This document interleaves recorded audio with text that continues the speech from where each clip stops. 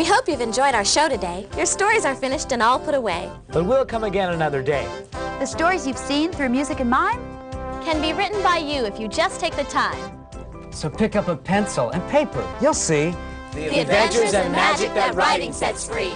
So, write away. This has been Right Away.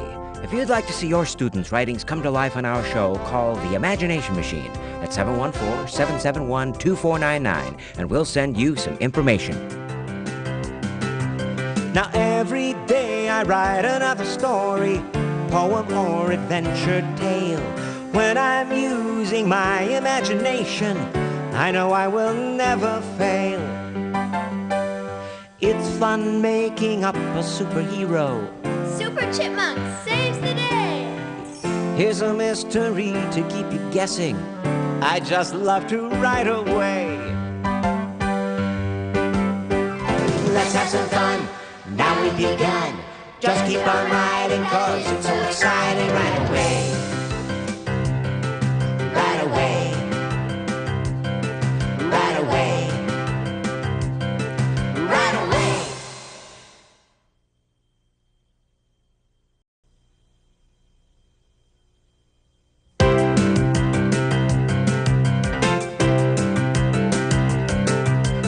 Pick up a paper and pen. Right away. Right away. Don't know just how to begin. Right away. Right away. Just let the ideas flow. Right away. Right away. Don't worry about where they'll go. Right away. Right away. Let's have some fun. Now we've begun. Just keep on writing, 'cause it's so exciting. Right away.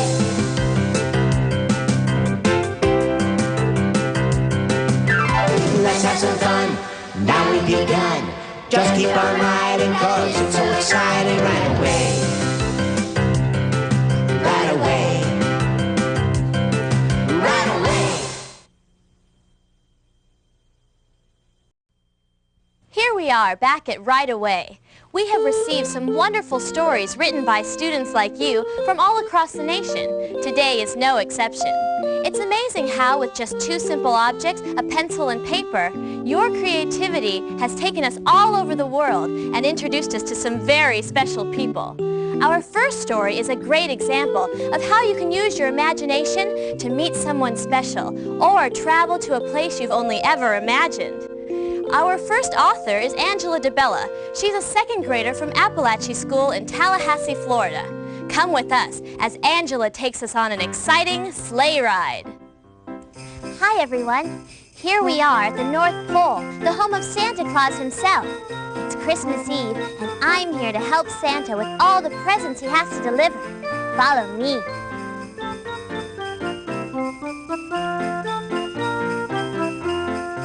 And Bobby Jones from Minneapolis wants a football. Check. Hi, Santa. Hi, Mrs. Claus. Well, Angela, what are you doing up here at the North Pole and on the night before Christmas? I thought you could use some help, so here I am. Oh, we're so glad you're here, Angela. The list of children that have been nice is extremely long this year. We could really use your help. Well, I'm ready. What shall we do first? Let's make some hot cocoa. Oh, Santa always loves a cup of cocoa before he goes on one of his sleigh rides.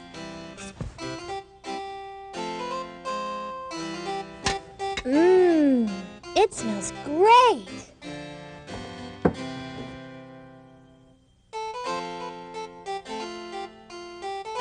Here's your cocoa, Santa. Well, thank you, Angela.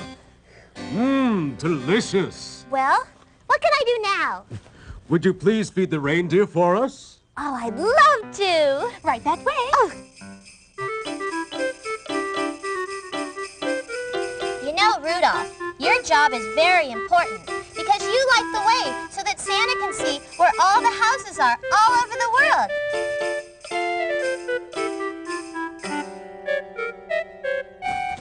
Oh, very good. Thanks to you, Angela. I'm all ready to go. Santa, could I come with you and help you drive the sleigh? Why, of course. Let's go.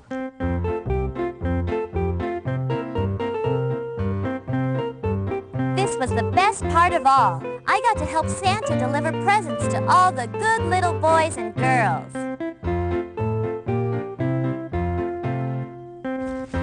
We've got a long ride ahead of us, so we better say goodbye for now. Merry Christmas. The sleigh ride. The end.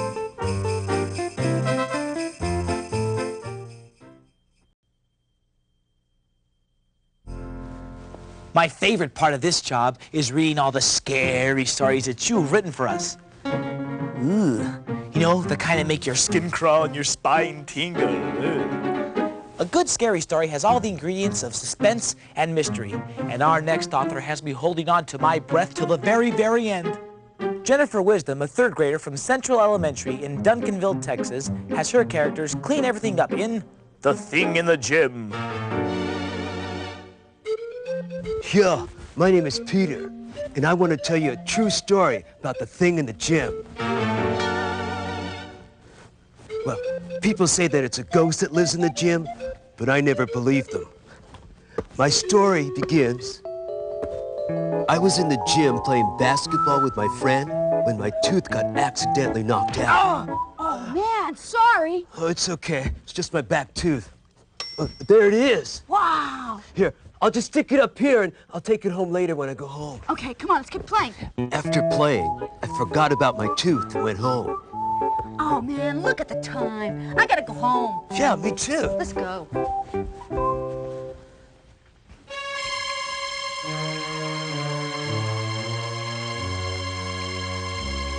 The next day when I went back to get my tooth, it was gone. So I asked the janitor if he'd seen my tooth. Have you seen a tooth? A tooth, you say? No, I found a banana peel and some smelly gym socks and an autographed picture of Neil Sedaka. But no tooth. Ah, don't worry, son. Your tooth will grow back. Hey, maybe the thing in the gym took it. Or maybe it was a ghost. Oh, I don't believe in ghosts. Well, maybe and maybe not. I gotta go clean the showers. Later, dude.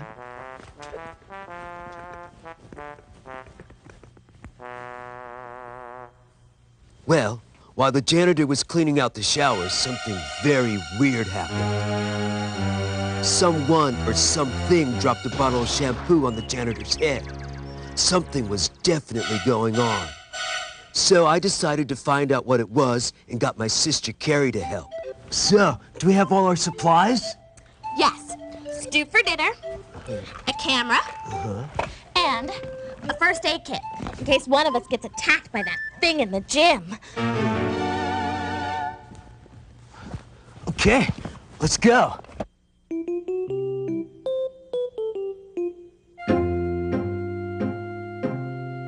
I don't see anything.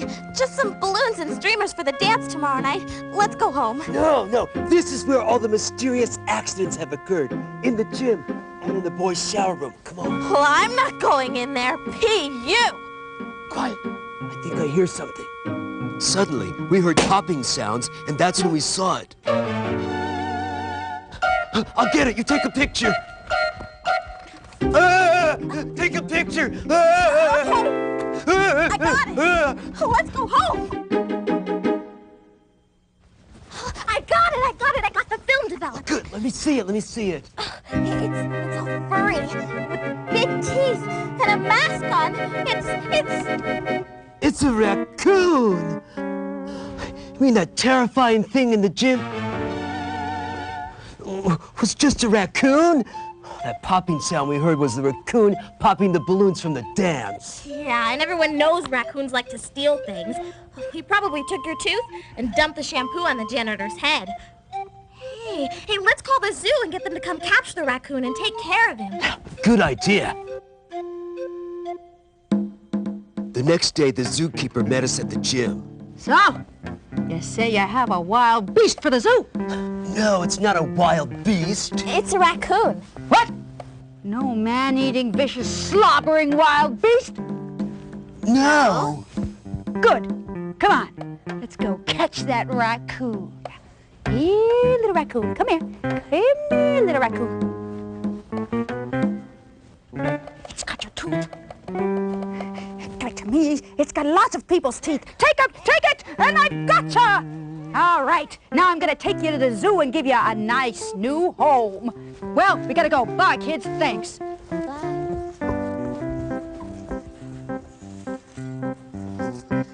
Once the zookeeper took the raccoon to the zoo, everything went back to normal. Until weird things started happening in the cafeteria. The end.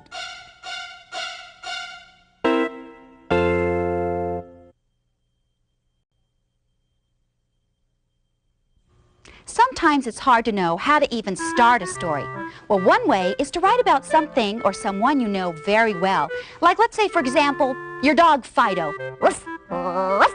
Or your weird Aunt Bertha. Well, our next author gives us a peek at someone he knows very well. Garrett Benally, a 5th grader from Ojo Amarillo School in Fruitland, New Mexico, introduces us to his favorite person in My Mom. I was born in Shiprock, and when I was a baby, I saw my mom. I heard her laugh.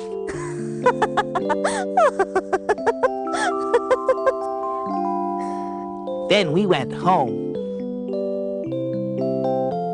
Soon, I felt like a free baby. When I grew a little older, I wished I could have a dog.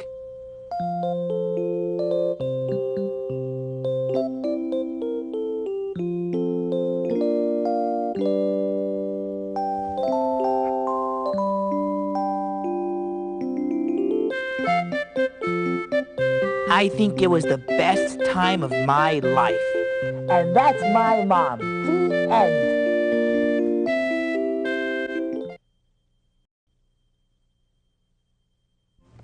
Writing is fun because you can create anything you want. In just this past year, our young authors have created space aliens, monsters, time machines, and terrible villains. It's always enjoyable for us to see what your imaginations have conceived. I especially enjoy stories that give us a glimpse of a time long ago. Ashley Hudspeth, a student at Booker T. Washington School in Mesa, Arizona, lets us see what might happen if we were caught up in a time warp. Once there was a boy named Tom who always played baseball with his friends Bob and Joe. Okay, you play outfield, Tom, because you're not very good at batting. Yeah, like you're really good at catching. Okay, you guys. Joe hit the ball out to left field and Tom yelled, I got it! I got it! Suddenly, everything went dark. When Tom woke up, he was no longer on the baseball field. He was in a medieval castle. I've got it! I've got it! Where am I? Oh! Look at all these jewels! Oh, and all this delicious food. Toto, we're not in Kansas anymore. I don't know where I am, but I better eat. Tom ate and ate until suddenly the wind blew a window open and Tom looked outside to see a beautiful garden. This looks like my mom's garden, but something's different. I'm gonna investigate.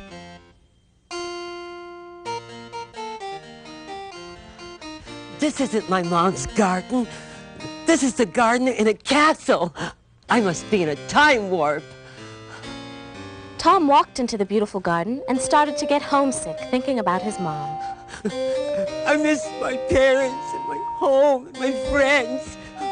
How did I get here? I don't know how to get back. How did I travel back in time? What year is it? Suddenly, a knight on horseback appeared and Tom asked him, What year is it? Why, it's 1522. And I bet you're wondering where you are, who am I, and how did you get here? Sorry, can't tell you that. No, my lips are sealed. Mom's the word. But if you were to happen to hear voices that were familiar to you, like, let's say, Joe and Bob and your mum, well, and you happen to go in the direction of where the voices came from, then I suppose one might be able to find one's way home. But don't ask me. What do I know? I'm just a knight on a horse. Goodbye.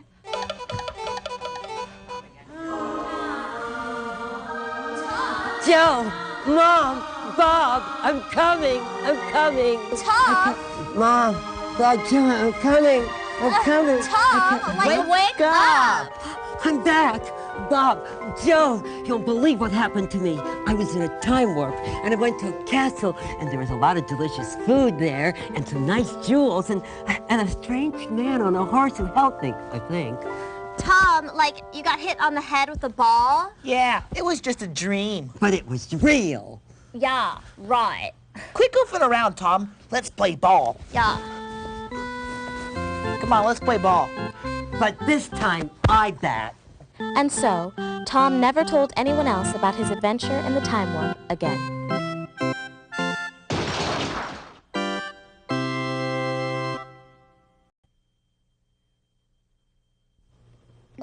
Roses are red, violets don't stink, but if they are dirty, hose them down. No, that doesn't work. I know what will help. When writing, use the resources available to you. Encyclopedias, dictionaries, a rhyming dictionary like this. Got it. Roses are red, violets don't stink, but if they are dirty, wash them in the sink. Good. You see, when you use tools like this, they're a valuable resource that helps you put what's in your mind down on paper. And whether or not our next writer used one of these, he has come up with a very amusing poem in the form of a limerick. It was written by Rogelio Ortega, a 5th grader at Martin Luther King School in San Diego, California. And he writes about a young man from Chile. There was a young man from Chile who had a new girlfriend named Millie. They wanted to dance and took time out to prance. But they were showing off and being silly.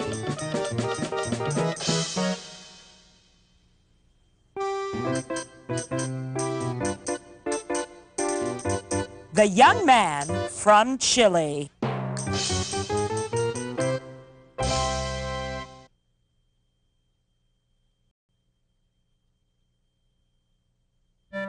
A good story often involves a problem that needs to be resolved. For example, if you take your character and put him up in a tree, then you have to get him back down.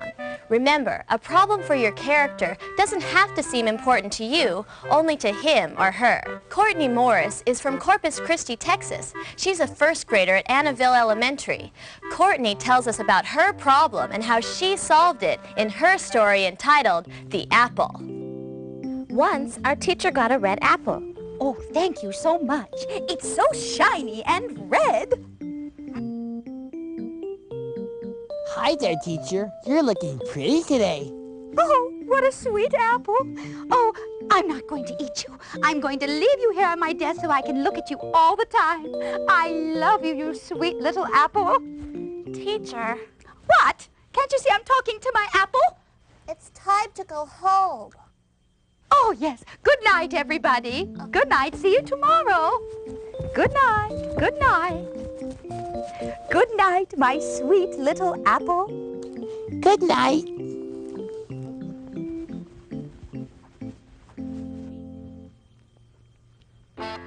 That night, a worm got into our classroom. Let's see what's on this desk. There's books, pencil, an eraser, and an apple. An apple? Oh, no. Come here, you big, juicy apple. This is delicious. The next day, our teacher noticed the apple was gone. Good morning, students. Now, everyone open up your books to page... Ah! My apple is gone. I think a worm ate it. There's the core. Oh, my poor, sweet little apple. You're gone. What am I going to do without you? Our teacher cried all day long. She cried so much the classroom filled up with water. The whole school could drown. Oh, what should we do? Oh, I know. I've got another apple here in my lunch sack. I'll give it to her, and maybe she'll stop crying. I gave her the apple just in time.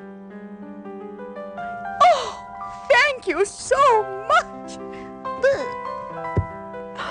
Oh, looks just like my other sweet little apple. Hi there, teacher. I'm so happy. No more schoolwork today. Let's party! So we all partied until we went home. And we were all happy.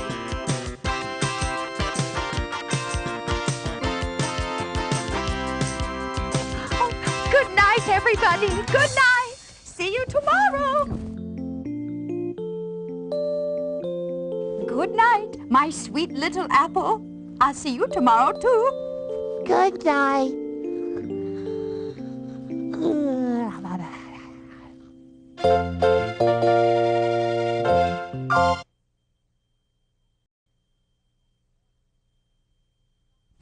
Oh, Joe, I can't wait. Oh, I can't wait. I can't wait to do this next story. It's going to be so much fun.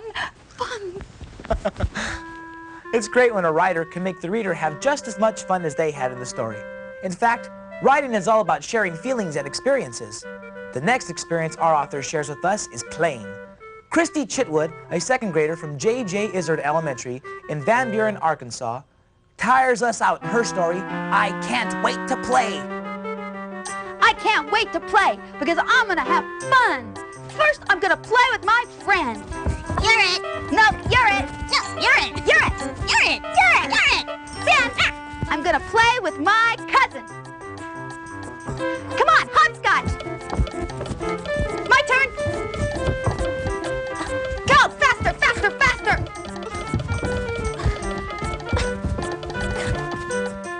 Then, I'm going to play with my cat. Then, I'm going to go play with my dog. Okay, go fetch. Quick, quick. Fetch.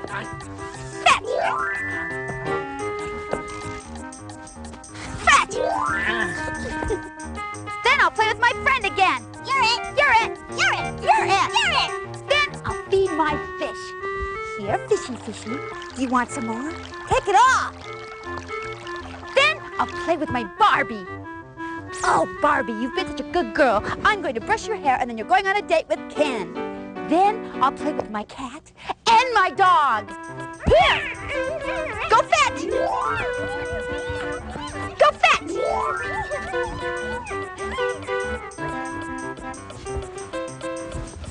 Hey! Where is everybody? Oh, well, I can't wait till recess because I'm going to play again and I'm going to have fun!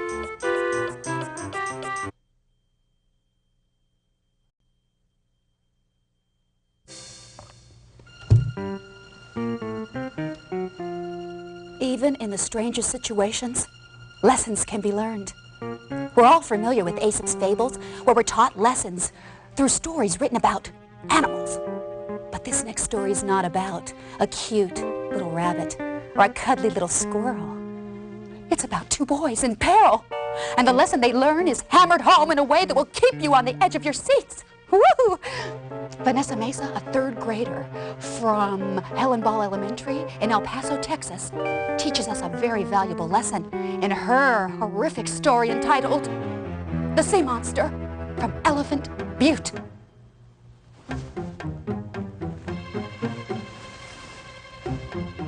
Submitted for your approval, the date March 7th, 1993.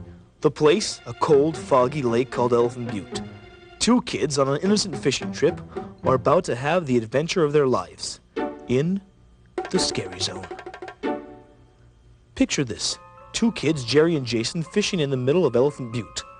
Their mother was on the shore making supper. Jason, the oldest boy, was also known as a big brat. He was always teasing his younger brother, Jerry. Oh, Jerry, what's that coming over here? It's coming right towards you. It's a shark! Got you. Knock it off, Jason. Finally, Jerry snagged a fish.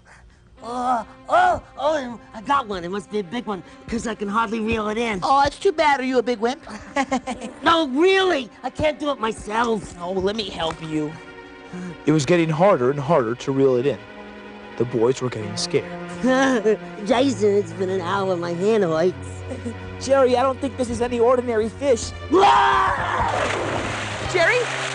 Jerry! Are you okay? Jerry, answer me! Oh no, Mom's gonna be really mad when she finds out about this. Jerry! Suddenly, the boat was bumped. Jason became very scared. Then he saw it. Scales skimming the top of the water. Jason's boat was being pushed toward a waterfall. Oh no, I'm being pushed over a waterfall. I better hold on! Jason swam to shore, found his mother. Mom, a big sea monster pulled Jerry into the water, and then it pushed my boat over the waterfall. Jason, were you teasing your brother again? Now, where is he? I don't know, Mom, really. We have to find Jerry. Come on, we'll find out the truth. It is the truth, Mom. Jerry! Jerry! Jerry! Jerry! There he is, Mom. Oh, son, speak to me. Wake up, Jerry, wake up. Jason, Mom, what happened to me? I got bite marks all over me. You were bitten by a sea monster, remember? Jason, there's no such thing as sea monsters. Maybe it was a dog or a hungry little fish. Come on, let's get you to the doctor.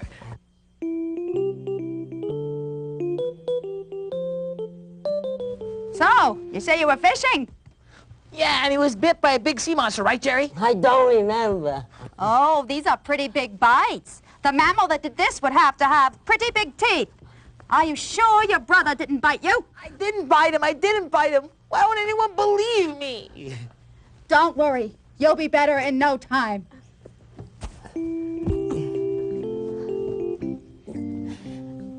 Soon Jerry was back to his old self, but he never remembered what happened. Now, let's try to sit down and have a normal dinner like a normal family, and keep your teeth to yourself. But it did happen. You remember, don't you, Jerry? You were bit by a big sea monster, remember? No. What's for dinner? Fish! This reminds me of someone. They never went fishing in Elephant Butte again after the attack. And as for Jason, he was never a brat to Jerry again, because he had entered the scary zone.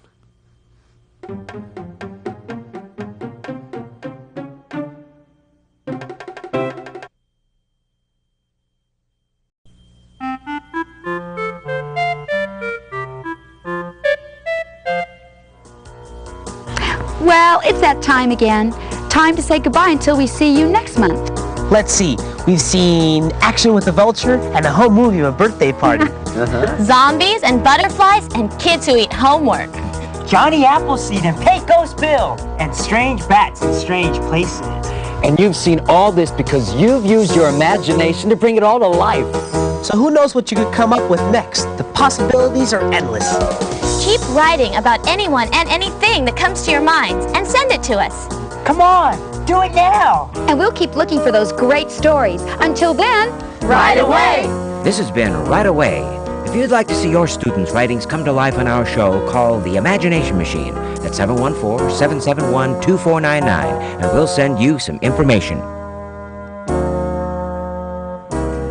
Now every day I write another story, poem or adventure tale.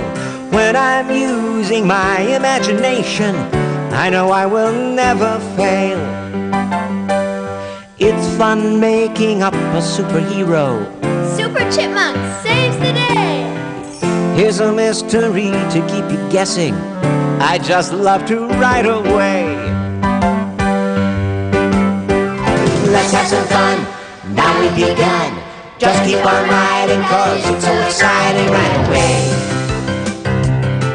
Right away. Right away.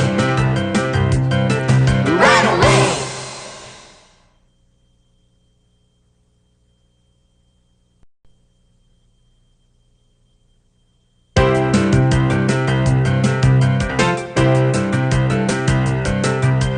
Pick up a paper and pen. Right away. Right away. Don't know just how to begin. Right away. Right away. Just let the ideas flow. Right away. Right away. Don't worry about where they'll go. Right away. Right away. Let's have some fun. Now we've begun. Just keep on writing, cause it's so exciting. Right away.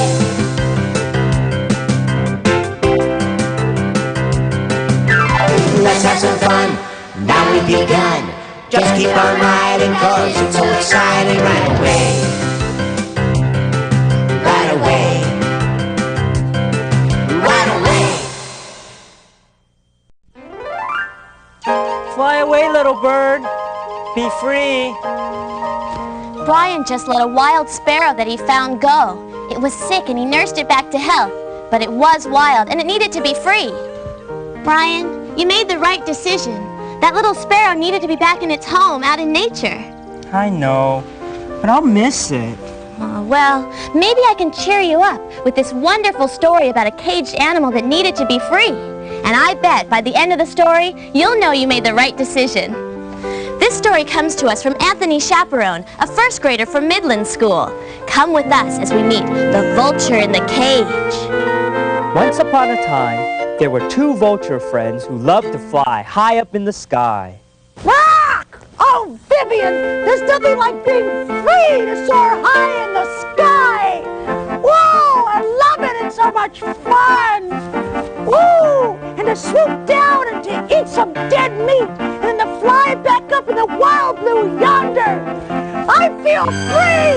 I feel a song coming on. I'm free. Victor! What's that strange robot doing over there? He's got a cannon and a net pointed at us. Fly away, Victor! Fly away!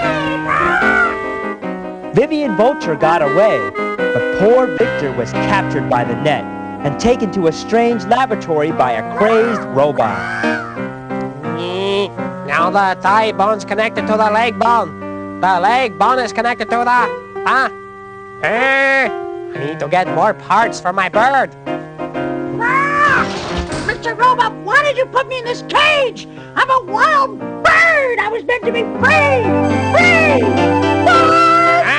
Stop that singing! I need you to be my model. I'm going to make a robot vulture so strong and powerful it will take over the entire world. But now I need to get more feathers. You stay in this cage until I return, or else... Oh, I wish my friend Vivian were here to help me. What am I gonna do? Suddenly, Victor's friend Vivian appeared at the window. Vivian, it's you! Get me out of this cage! A mad robot locked me in here! Help me get rid of him before he takes over the world! Ah! Don't worry, Victor! I'll get you out! But Vivian was too big to get through the bars. Hurry! I knew I shouldn't have eaten that last dead elk! I know! I'll pick the lock with my beak!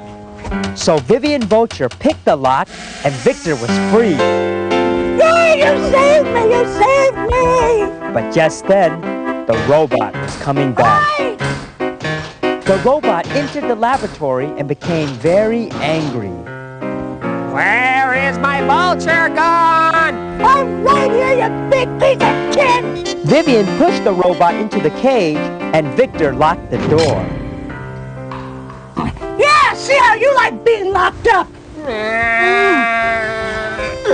Please let me go. I'm sorry.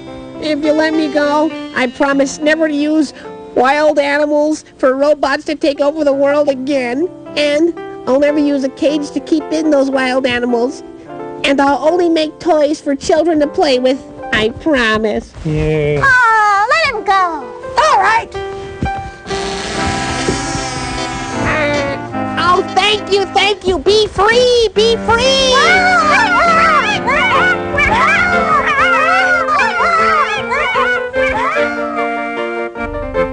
And so the vultures were free to fly high up into the sky where they really belonged. And they lived happily ever after.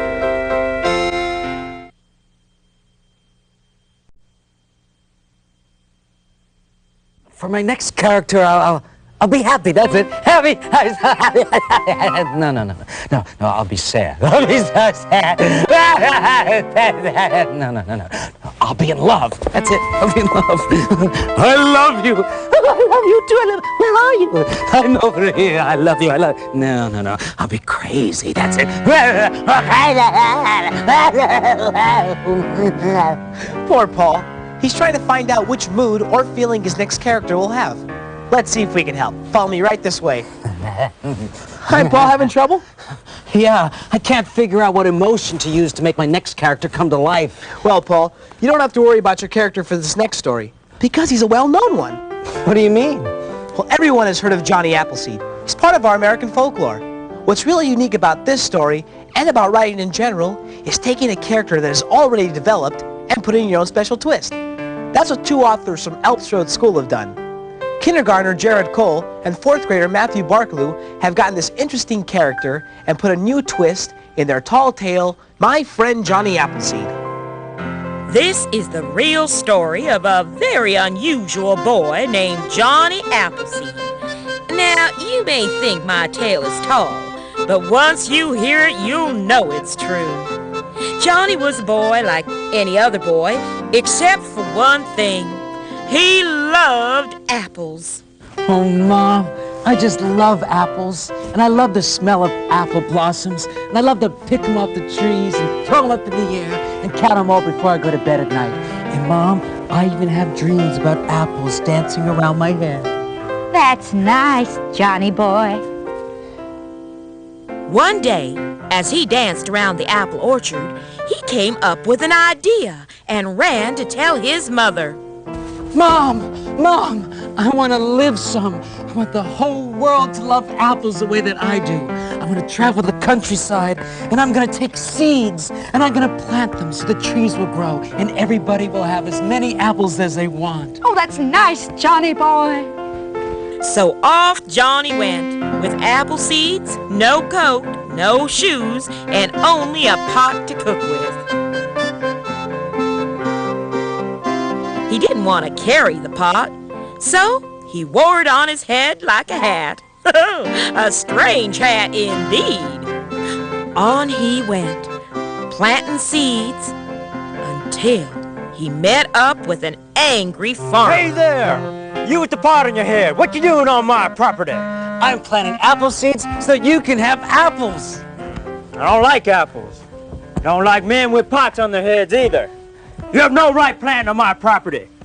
For your punishment, I'm putting you on a train and sending you to the Wild West. Sounds great. And so poor Johnny headed west. When he got there, he met the one, the only Pecos Bill. Say there, what do you have a pot in your head for?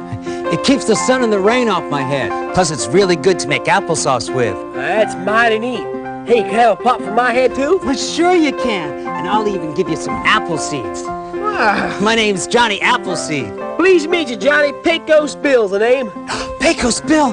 Hey, you're the Pecos Bill that tames snakes and lassos them to catch tornadoes? That's me.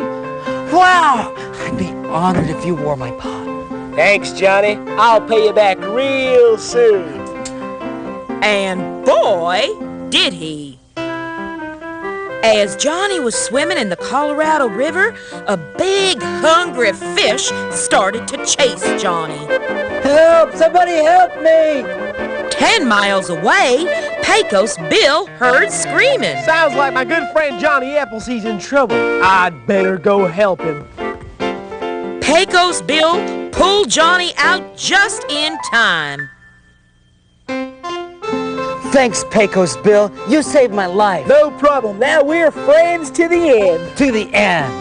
Hey, Apple? Oh, don't mind if I do. And that's the tall tale of Johnny Appleseed.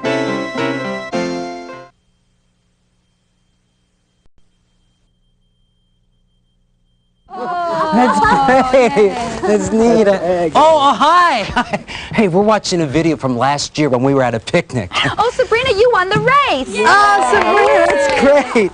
You know, it's nice to look at snapshots of your family, your friends, but it's really exciting to watch an action video because you never know what's going to happen.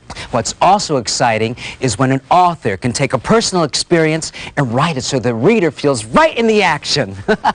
Just like second grader Desiree Fuller from Conti School in her story entitled The Baby's Birthday Party.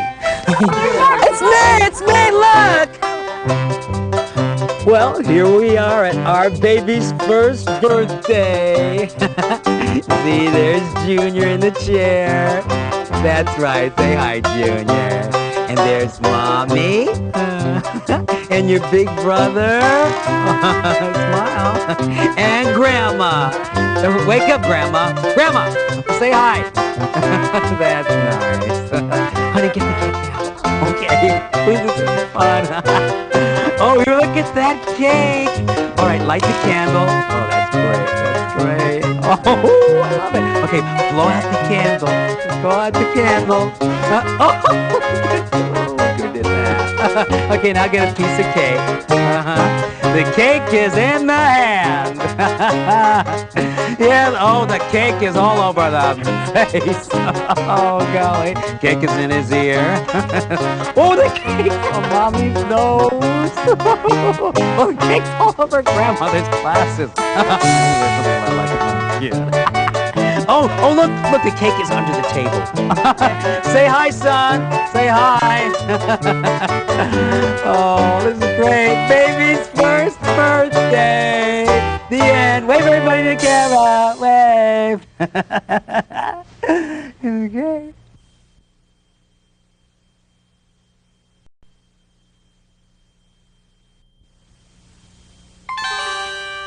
I love to read stories about dreams that come true.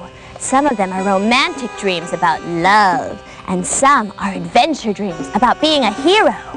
But what if it's a strange dream that never ends? I bet if you tell me what your dream is about, I can tell you what it meant. Well, I dreamt I was on this boat, going on a long voyage. But the waves got bigger and bigger, and so I couldn't reach the shore. What does that mean? Never take a boat. Always use a surfboard. Easy. Well, I always have the same dream of a prince that comes to my door. He rings a doorbell. I run to answer it, but every time I open it, he's gone. What does that mean? Never open the door without first applying lip gloss. See? Figuring out dreams can be easy, but sometimes they can be strange. The great thing is that you, as an author, have complete control over how you want it to end. That's what our next author did. Christian Hanneberg, a third grader from Henry Elementary, in her story, The Weird Dream. Once there lived a very happy little flying fruit bat named C.H. He and his family lived in a cave, and they just loved fruit, especially oranges.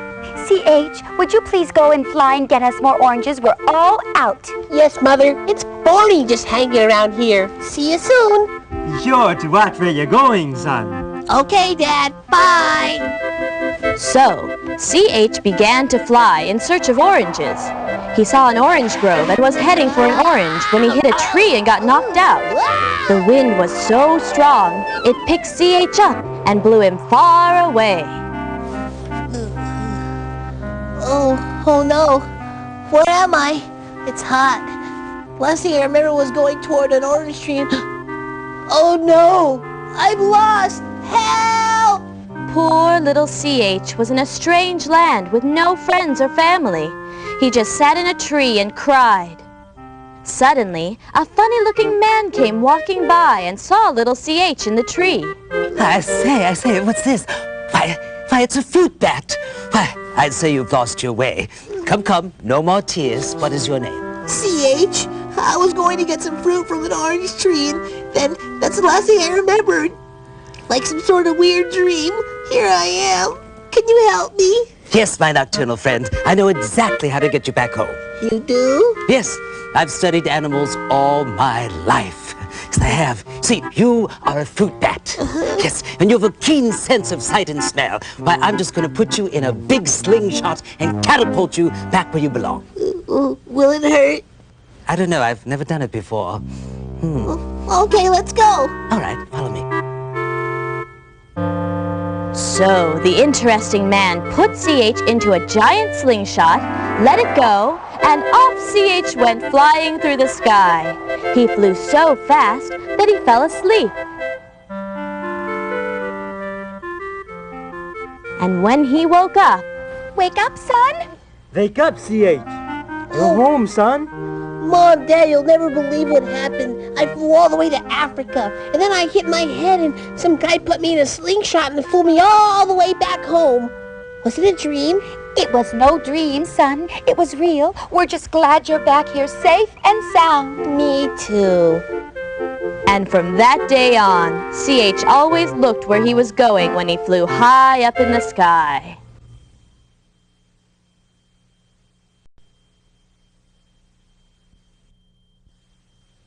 Oh, hi. I'm running down all the excuses in the world why homework never gets done.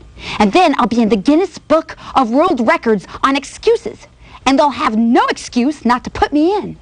I have found some great excuses, like my next-door neighbor is really an alien, and I had to take infrared pictures of her spaceship that she keeps in a big, huge Tupperware bowl, so I couldn't finish my homework. Yeah, it's a good one. But then there are really some lame excuses, like my dog ate it. Ha! Get real. If you want to hear a really, really good excuse, one of the best ones I found came from Ben Powell, a 5th grader from Kaiser Elementary. He has the best excuse in the world in, my sister ate my homework. Gotta write it down. My sister Jenny, she's a living monster that eats homework.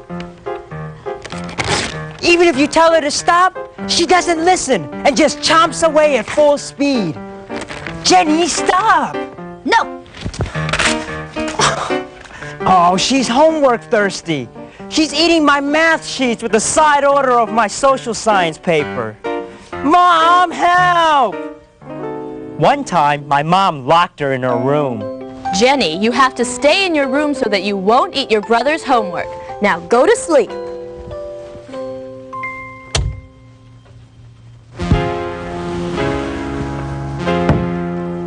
Homework. Must have homework. When I woke up, there was my sister with toast and homework. Jenny, you're eating my homework again. Oh, what am I gonna tell my teacher? And where is your homework, young man? I bumped my head, and that's why I don't have my homework done. Where did you bump your head?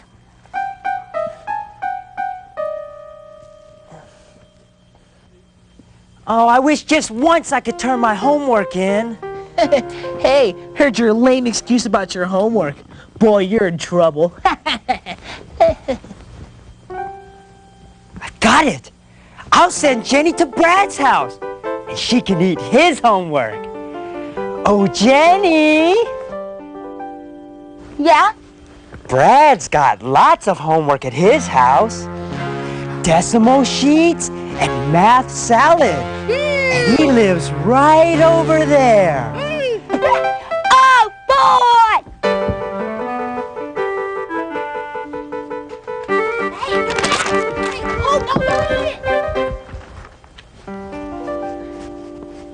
This was the first time I ever turned in my homework.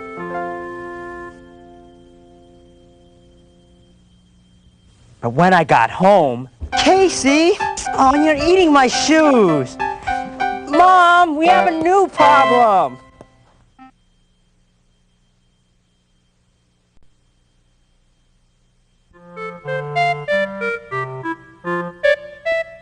Starlight, star bright, first star I see tonight.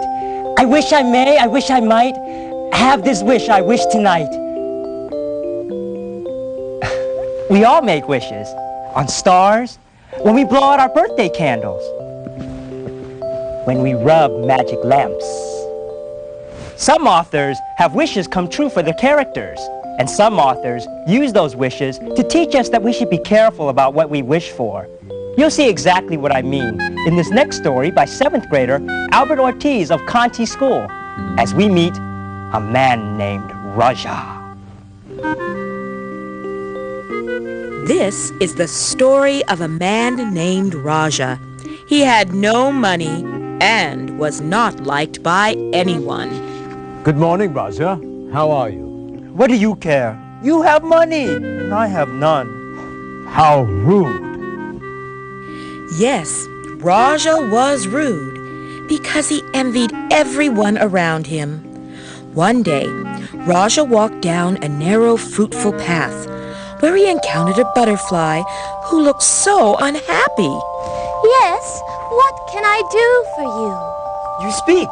Well, why have you come? I'm sorry, I do not know you. I'm a stranger to this enchanted place. All I do know is that no one loves me or likes me. Oh, that's a good one. Tell me another. I'm trying to be honest with you, but you are being rude. I, sir, am a butterfly with magic powers. And because you have nothing, I will grant you 3 wishes. But remember, seek wisely for what you wish for. 3 wishes? All right. I wish for all the money in the world. Are you sure? Oh, yes. So be it. Go home and speak to no one.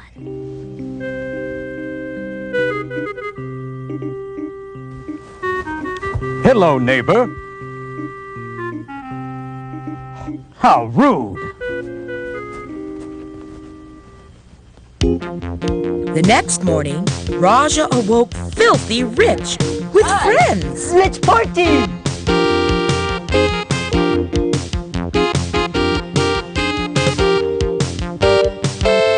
But Raja soon tired of all the parties and wealth. Go home. The party's over. How rude.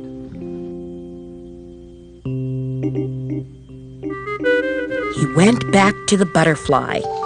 Butterfly, I am not happy with my wish. Take it back. Oh no, you cannot give it back. But you can wish it away. All right. I wish I was poor again. Now go home. Speak to no one. Oh, you do have one more wish. Would you like to use it? No. What did you say? I said no. Aha! You spoke when I said speak to no one. Now you will become a butterfly like me. Raja had indeed turned into a butterfly, but as he flew, an eagle suddenly appeared and swallowed him up. His wishes had not brought him any happiness, and that is the story of a man named Raja.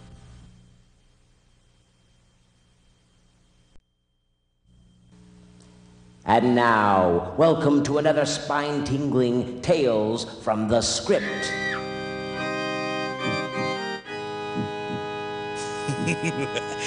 8, 9, 10.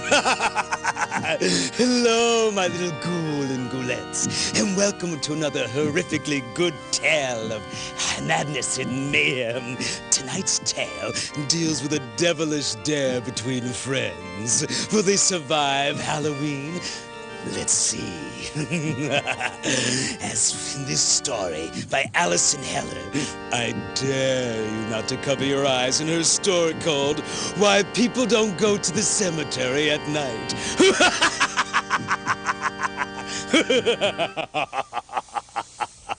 It was Halloween night, and 4 friends, Dana, David, Mike,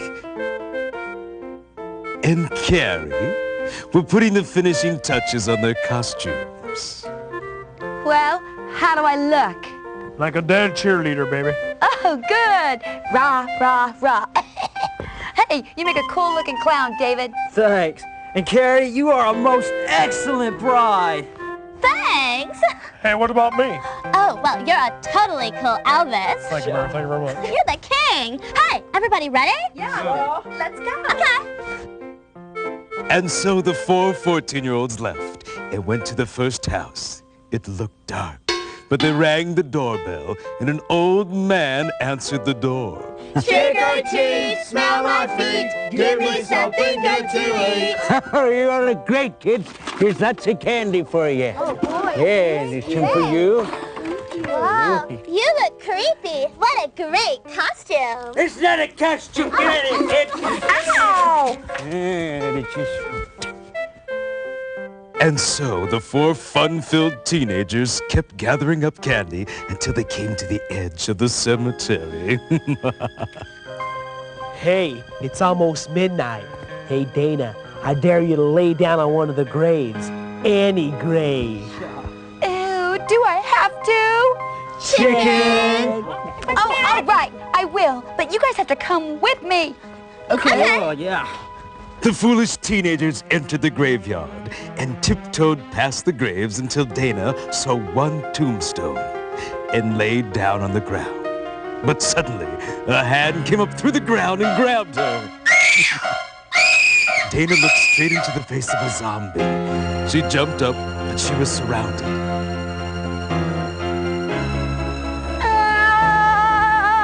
She screamed for help. Help! Like, don't worry, I'll help you. 2,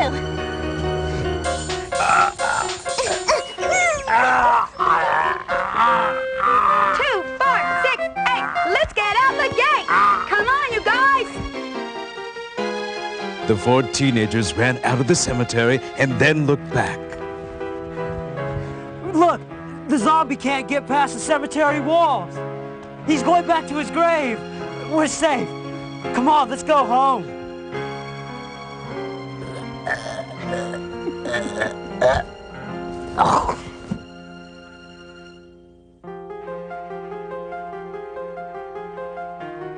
I don't think anyone will ever believe us. Like, we can never tell anyone. I don't think we'll ever recover.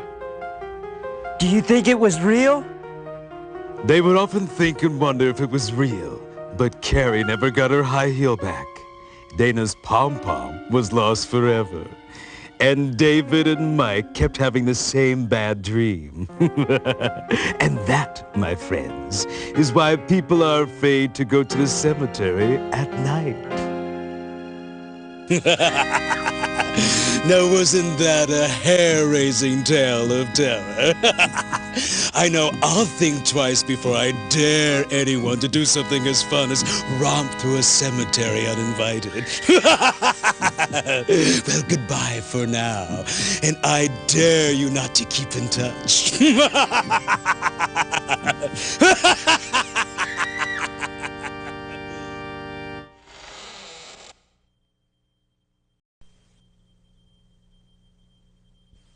All right, my pet hamster Melvin is ready to race in this new race car invented just for hamsters. Yeah, well, my guinea pig go-kart is spectacular and ready for action. Hi, we have no time to chat. We have a race to start. Oh, we have a minute. As inventors, we like to invent things that are useful for mankind. Inventions that help, not hurt. And as writers, you are inventors. By using your imagination, you can create stories that help us learn more about ourselves and others. And we'd like to honor you inventive minds out there with a story about a man who invented the ultimate machine. Comes to us from 4th grader Jared Bowles from Freiburger Elementary. Now we introduce you to the invention. Ready, set, go!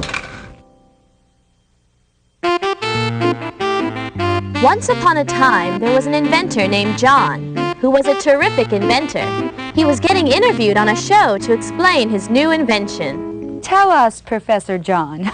May I call you that? Oh, absolutely. Anything you like. Tell us a little bit about your inventions and how they work.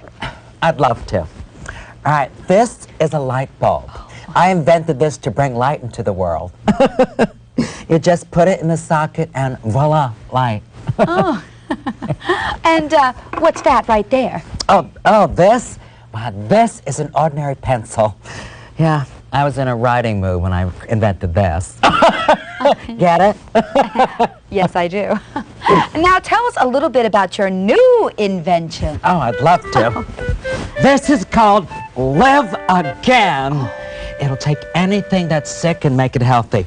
For instance, take this very sick-looking flower. Yes. All right, I put it in here, and I pull the lever, and look, oh, it's well again. Oh, that's amazing! I know. Oh, good luck, good luck. And please, stay tuned with us tomorrow when we have a man on the show who says he knows the reason why hot dogs explode in the microwave. So, see you tomorrow. Bye!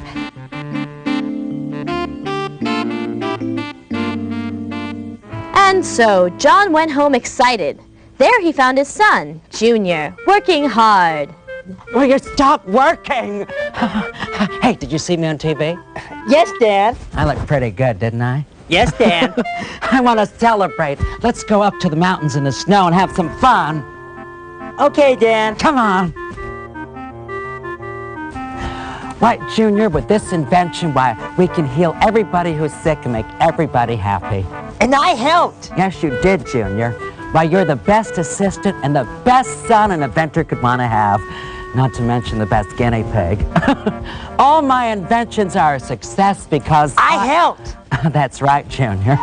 Oh, here we are. Let's go out in the snow and have some fun. But just as the professor and his son were about to build a snowman, they heard a noise. Whoa, what's that sound, Junior?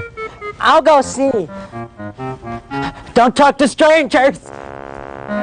It was a bear. Ah! A bear that was a little too friendly. Oh, shoo! Get away, bear! Get out of here! Oh, son, are you all right? I'll take you back to the car and take you home. Oh, this is the perfect time to see if my invention really works. Come on, get on my back. Let's go. Son, you'll have to sit up if you want your dad to be able to drive right. And I helped. Yes, son, you did. Oh, we're here. John had to hurry and put Junior in the machine. He turned on the lever, and suddenly Junior jumped out as good as new. Oh, it works. It really works. Now people can use this machine to make everybody well. And I helped. Yes, you did, Junior.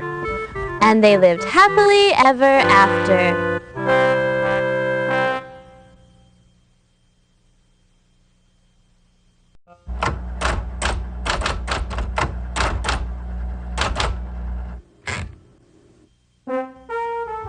Well, gang, we made it. Another great edition of the Right Away Gazette put to bed. And you all did a great job. But the real thanks goes to all those writers out there who are sending stories to us. And Joe, I'll never make fun of you when you come up with a harebrained story about surfing veggies. Well, not too much fun. Well, what are you all waiting around for?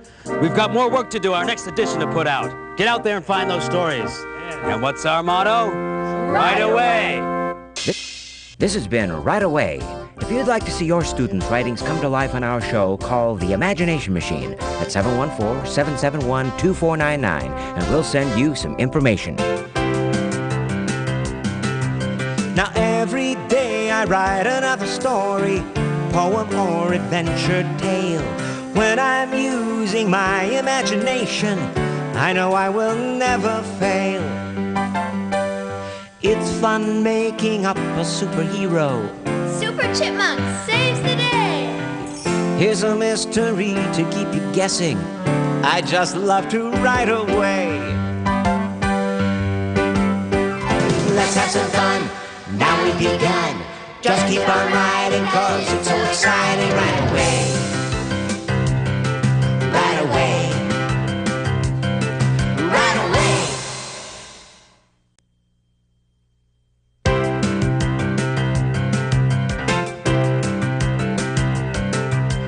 Pick up a paper and pen. Right away. Right away. Don't know just how to begin. Right away. Right away. Just let the ideas flow. Right away. Right away. Don't worry about where they'll go. Right away. Right away. Let's have some fun. Now we've begun. Just keep on writing, cause it's so exciting. Right away.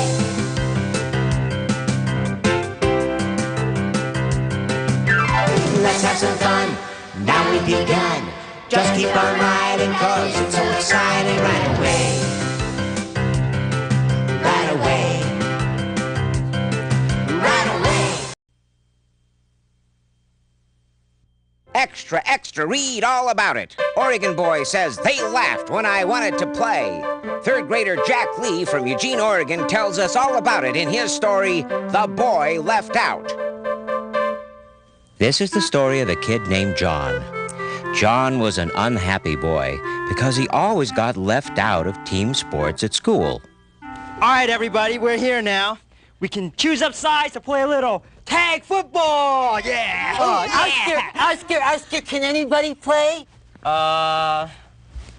We'll see. You pick first. I pick Jim. Okay, I pick, Sally. Yeah. Well, that takes care of everyone who really can play football. Oh, here, John.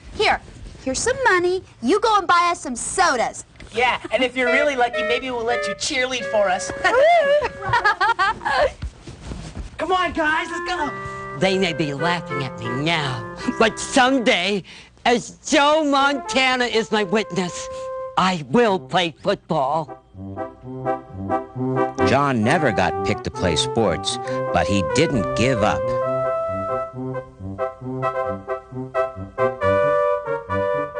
Then one day, John's big chance came. Jim was hurt, and the team was one man short. Well, Jim's out. Looks like you'll have to forfeit because you don't have another player. Let me play, please. Look, me.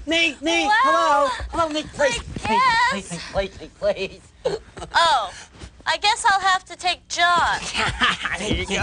Okay, John, you better be good or else. Don't worry, just pass me that pigskin.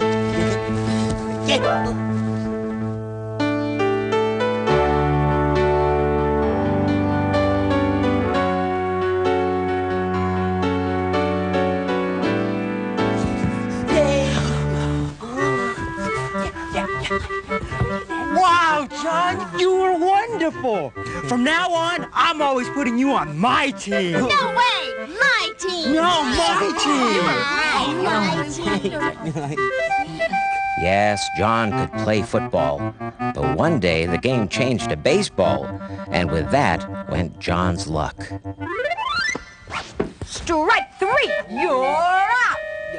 Boy, John, you really stink at this game. I think you should stick to football. You're right. I will stick to football, and I'm going to practice every day. I'm going to lift weights. I'm going to eat right. And I'm not going to go out with girls on school nights. Sorry. And I'm going to get really good grades because when I grow up, I'm going to be in the NFL.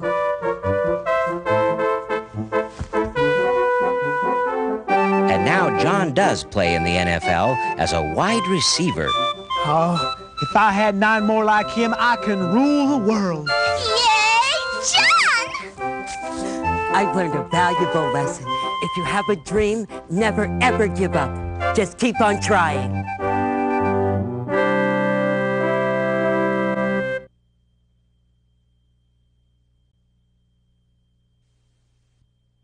Extra, extra! New poet discovered in New Jersey.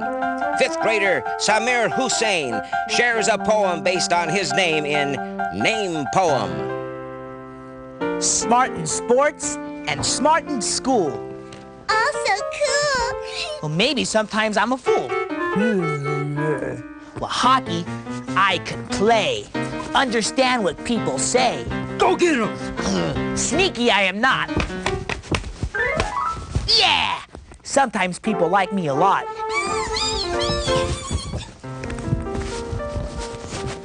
Aiming for a good life, I am always nice. Ouch! Oh, ooh. And never will I play with a knife. Name poem, the end.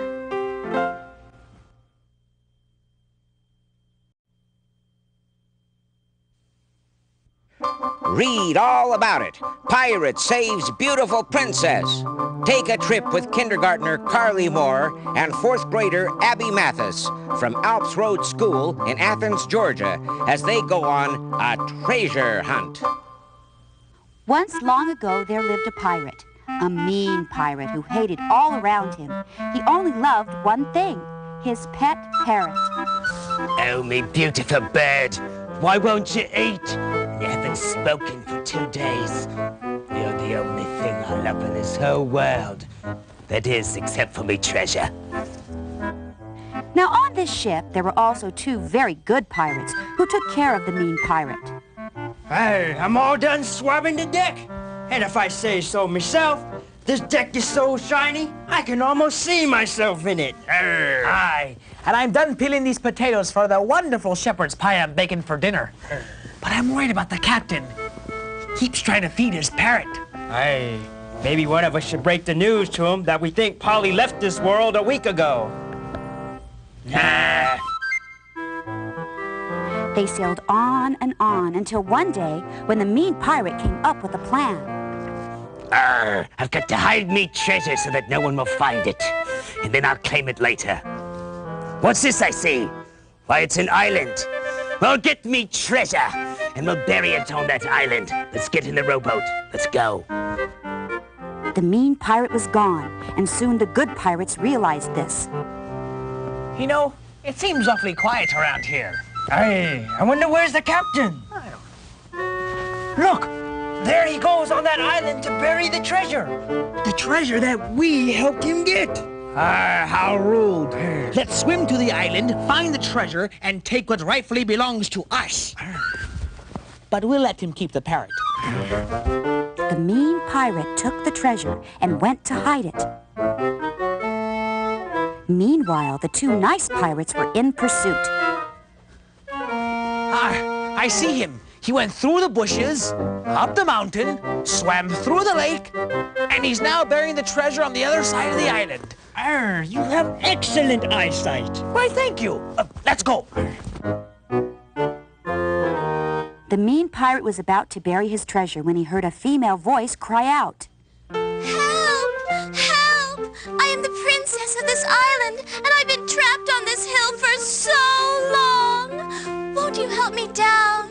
No, I don't have time to help you. I've got to hide me treasure. Don't worry, Polly.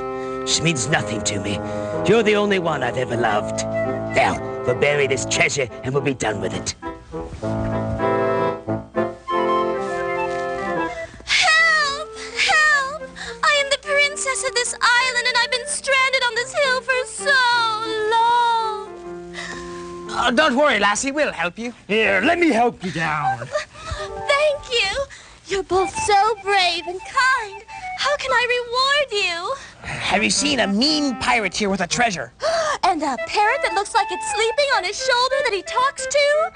Why, yes. He went that way. Let me show you. But just as the three were about to leave, the earth shook and rocks came falling down on them and buried them.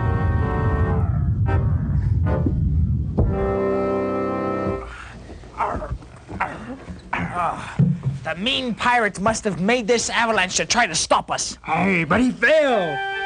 When he started the avalanche, the treasure must have fallen out of his hands because here it is. But where's the princess? The mean pirate had pulled the princess out of the rubble and kidnapped her.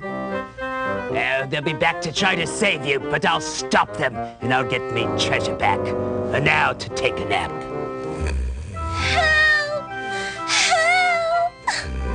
The good pirates freed the princess and escaped. Oh, don't leave me here. Take me with you. Take me with you. Oh, thank you. And when the mean pirate woke up, he was mad. Me princess is gone, and me Polly is gone too. And me treasure. Oh, that's what I get for being so stingy. And so the two good pirates sailed on to new adventures with the beautiful princess and Polly, who had been sleeping the whole time. And as for the mean pirate, he's still on that island trying to find a way off. But at least he has a new pet. Don't climb up on me. Speak to me. I'm so lonely.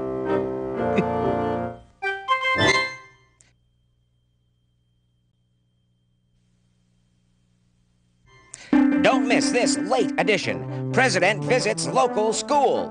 5th grader Sarah Milton from Boise, Idaho, tells us all about the day President Clinton came to our school. Today is a very special day because Mr. President Clinton is coming to our school. That's right. The president is coming to our school because we won a special award. Yeah, we were judged the most improved school in reading in the entire United States. We had our pictures in the paper and everything. Yeah. Look, there he is! Let's go! They're all going into the auditorium to meet him. Let's go! I'm so excited! Mr. Clinton is about to begin his speech. I'm so excited! My fellow citizens and future voters of America, I am so proud of you all. You have accomplished what all schools must strive to do. Be better readers, because better readers make better citizens. And as I look out on all your young faces, I have to admit that I am worried about the 1996 campaign. And with your permission, well, I plan to use this school in my campaign to show the American people how great our educational system is. And now, I hear that there are some students who want to read for us.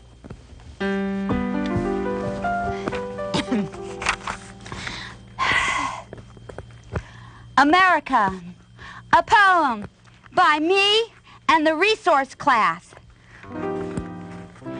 America, oh America, land of the brie. I mean free. Brie's a cheese. How proudly your flag flies up in the smog-filled skies. We always will be true. To the red, the white, and the pew. Blue.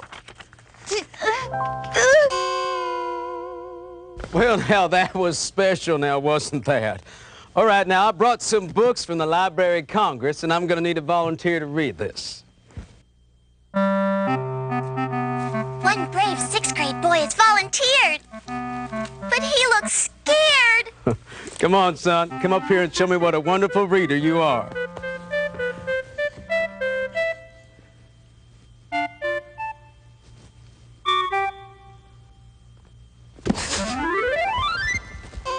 I bet the president is starting to wonder about our school reading program. This is so embarrassing. Wait, Miss P, our school psychologist, is getting up to speak. We're all very excited that President Clinton is here. And I know that that's causing a little bit of anxiety. So I want everyone in the auditorium to take 3 deep breaths. Everyone?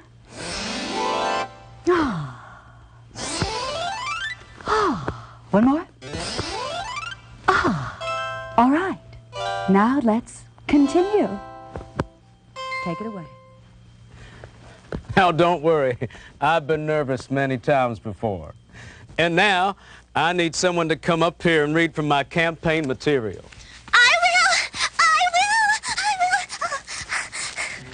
It was very difficult material, but I read it without one mistake. Now is the time for everyone to get out there and vote and let your voices be heard.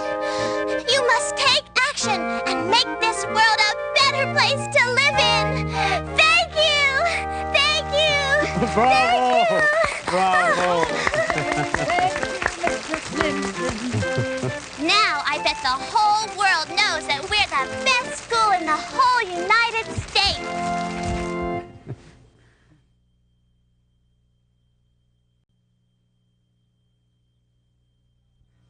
Read all about it. Read all about it. Duo rewrites classic. Lewis Carroll tale is updated by Jasmine Kahn, a kindergartner, and Hugh Kennedy, a 4th grader, from Alps Road School in Athens, Georgia. Their new story is called Alice in Halloween Land. Once upon a time, a little girl named Alice was sitting under a tree listening to her mother read a very boring story. Suddenly, she saw a big frog jumping in the grass, and Alice, being a curious girl, chased it into the forest. Alice found herself deep in the forest. Where am I? And where'd that frog go? There he is! Alice went to grab the frog, but tripped over a root and hit her head. Ow! That hurt! Suddenly, Alice began to see strange visions. A pumpkin with a face, a vampire, and a scary cat laughing at her. I must get away! I must get away! Alice saw a door in a tree and went into the door. Oh my, it's spooky here. I should have stayed with my mother. Look, an exit. I'll go that way. Alice found herself surrounded by living crayons. Wow! Living crayons! Can you really color pictures? What's a rude little girl asking so many questions? Of course we can color. We can turn the sky from blue to black and make little girls like you have spots on their hands. Oh no, you can't! Oh no! You take these spots back! No, now we're gonna turn you to curious green, just like that frog. There's that frog. I'm gonna follow him, and maybe I can find my way back home.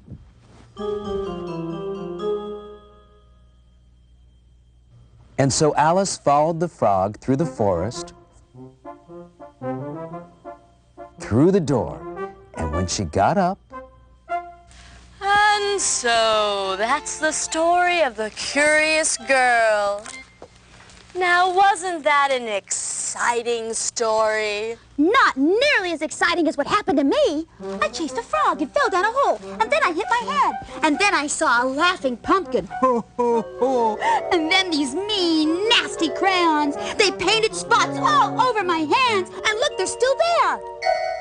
Well, they were there. Oh, Alice, you have such a wild imagination.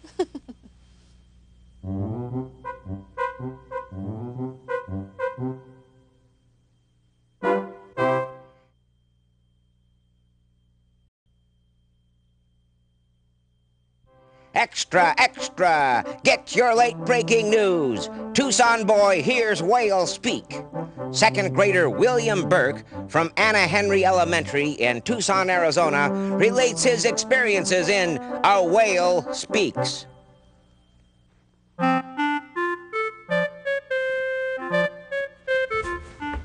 I am a whale, and I eat krill for food. After I dive deep down into the ocean, I come up to the surface of the water and blow out of my blowhole. Hi, fish friends. Hi! Hi, Mr. Starfish. Hi! I want to make one thing clear. I am not a fish. He's not a fish. He's not a fish. I am a mammal. He's a mammal. He's a big mammal because he breathes air. And I live in the ocean, swimming with side fins that help me steer. And when I'm hungry, I make a clicking noise to find food. We like that. And I like being who I am. A whale. A whale speaks. The end.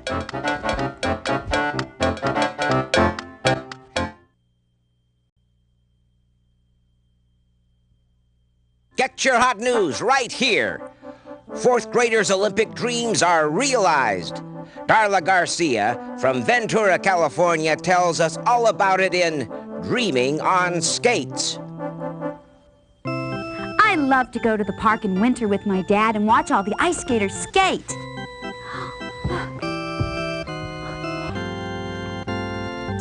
Oh, I wish someday I could skate just like that. One day, my dad came home with a present for me. What is it, Dad? It's a surprise you'll never forget. They're the most beautiful ice skates I've ever seen. Thanks, Dad. Now I can ice skate. Every day, my dad would take me to the park to skate, and I got good at it. Do a triple axel. Okay. No, a quadruple axel. Okay. Oh, that's great, honey. Pardon me. Your daughter is fantastic on skates.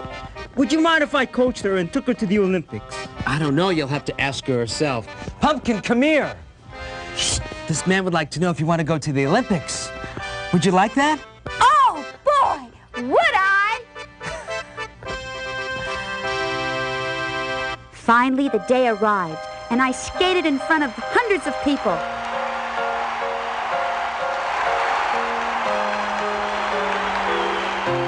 I did great.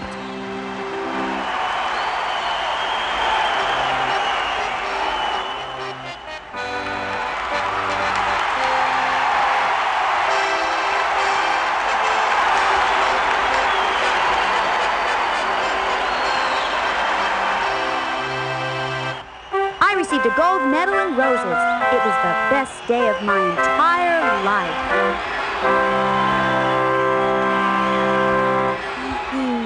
Thank you. Wake up, honey. It's time for school. Oh, no.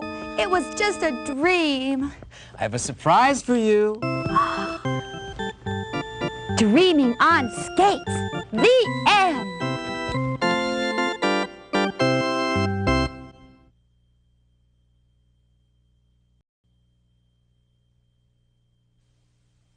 Extra, extra, believe it or not, boy befriends vegetables. 6th grader Michael Clayton of Corvallis, Oregon relates his unusual story in Dangerous Surfing Veggies. Once upon a time, there was a boy named Colin who had two unusual best friends, Macho Mushroom and Cool Carrot, the ultimate surfing veggies. Hey, you guys, surf's up! How's it going? Beautiful, man, just beautiful. Not a fungus among us. Hey, dude, let's party before it's time to go in the fridge for some night-night. Oh, totally. Let's go back to my house. All right, cool. Yeah. Colin and his friends would limbo, listen to music, and watch scary cooking shows. And now that you've got your oil good and hot, and it must be very hot. Yes, like this, you see. Now we're ready to put our cut-up vegetables in. Yes, so here we go. And sizzle and burn, baby, burn. Good. Enough of that TV terror. Let's go surfing. Yeah, come on. So, the veggies and Colin went to the beach to surf. Check out how straight my stem is. No swaying gauge moves here, dude. Yeah, and I'm gonna surf upside down with my eyes closed because I'm a cool carrot. Cool. Yeah.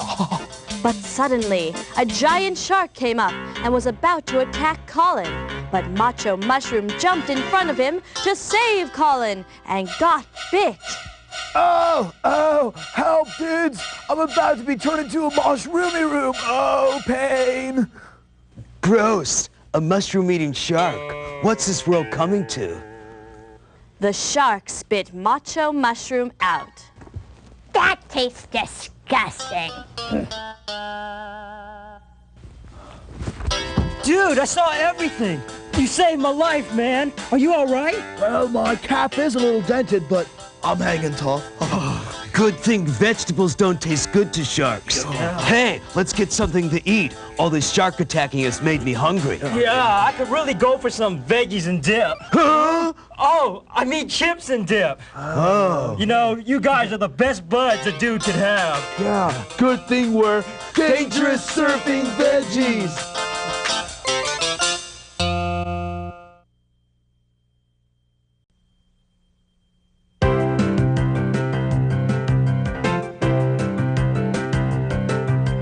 Pick up a paper and pen right away. Right away. Don't know just how to begin. Right away.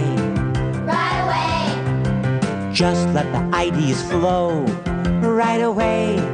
Right away. Don't worry about where they'll go. Right away. Right away. Let's have some fun. Now we began. Just keep on riding, cause it's so exciting. Right away.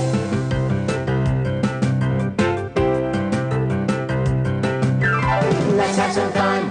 Now we've begun. Just keep on riding, cause it's so exciting. Right away. Right away. Right away.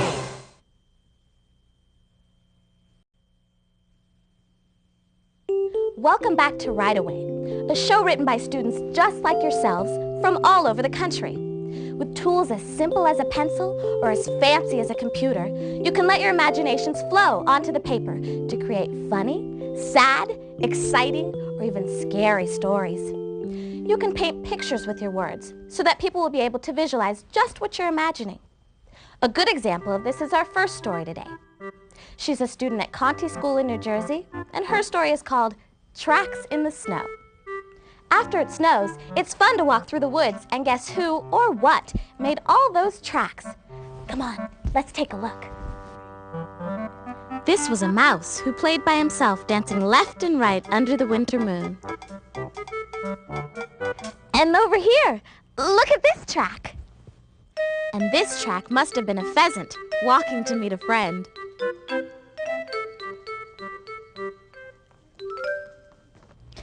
Look, this one's easy. This is a rabbit running very fast, the way all rabbits do. And I definitely know what this track is. A squirrel who was happy finding a nut.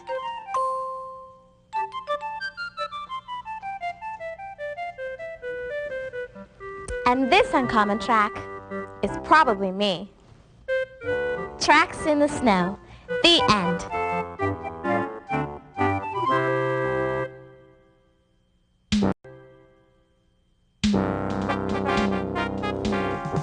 Get out of my way, you crocodiles. I'm coming through. Get out. Oh, hello. I was just imagining I was going down the Amazon in a canoe.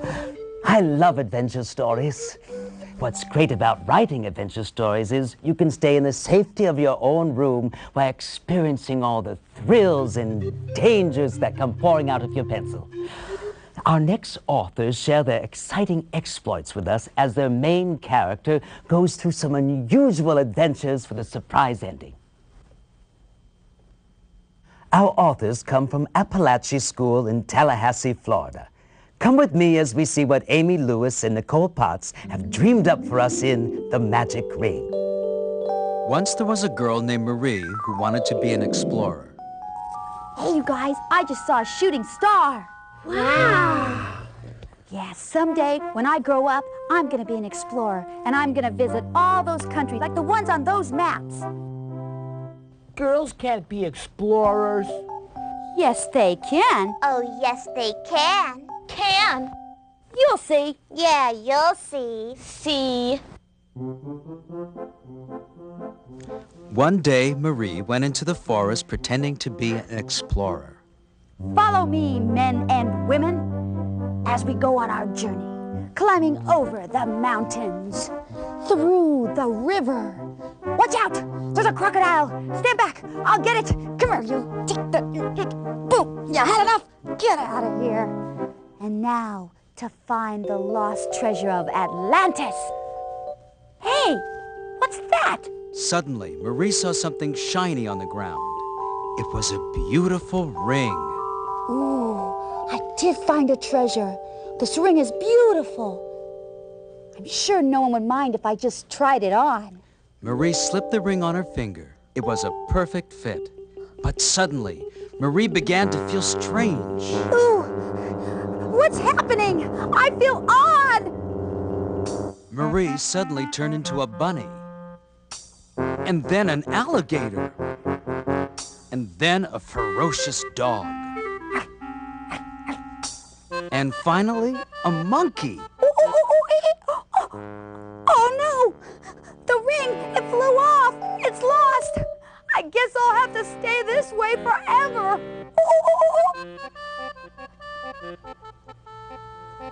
Here's another banana, Marie. Don't worry. You look good that way. Yeah, real good. Good.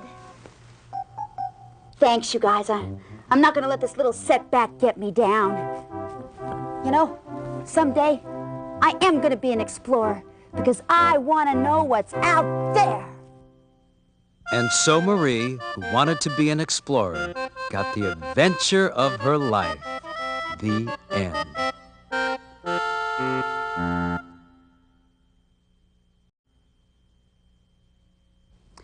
June, moon, spoon, tune. I like to rhyme, so of course I like poetry. And one kind of poetry that I really like is called a limerick. A limerick is a very specific type of poem that's named after the Irish county of Limerick in Ireland. In a limerick, there are only 5 lines, and it's usually very funny. Ashley Duggar, a student at Martin Luther King School in San Diego, California, brings to us a wonderful limerick that she's entitled, A Young Lady Named Harris. There was a young lady named Harris, whom nothing could ever embarrass. You know, I just hate blind dates, don't you? Okay, let's dig in.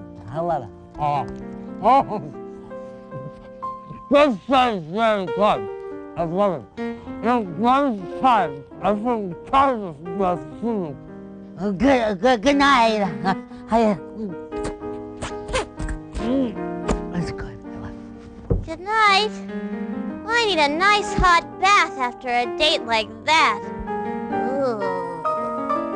Till that one fateful day, the bath salts she mislaid.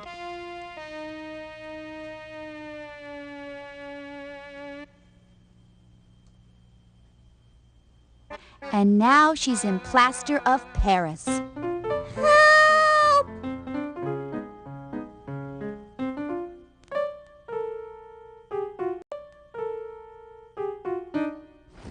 Here's some good advice for you authors who might be having a hard time getting your story started. Why not try what 2 of our authors have done? They each started with someone they already knew really well, and through their writing helped share their special relationship. Their names are Jeremy Begay and Julius Martinez. They both attend Ojo Amarillo School in Fruitland, New Mexico. Jeremy shares with us My Funny Friend Xavier, and Julius tells us about My Special Cousin. And so that's how you build a grandfather clock. Oh, thank you, Jennifer. Yes, very good. Now, for our next assignment, I want you to get out your pencils and your papers, and we're going to write about someone or something that's very special to us. For example, my little parakeet, Sweetie Pie, is very special to me. All right, everybody, begin. I'll write about my mother.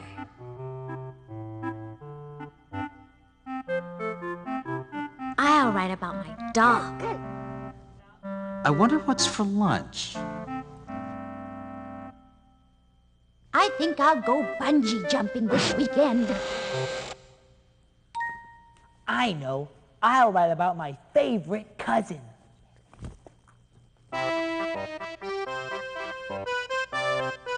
When I was 3, I met him at the fair. I heard his happy laugh.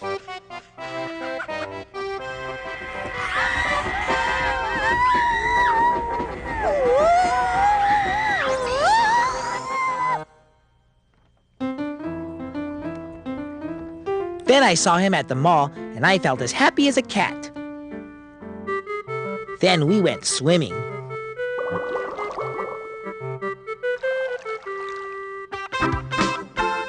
And then we had a party.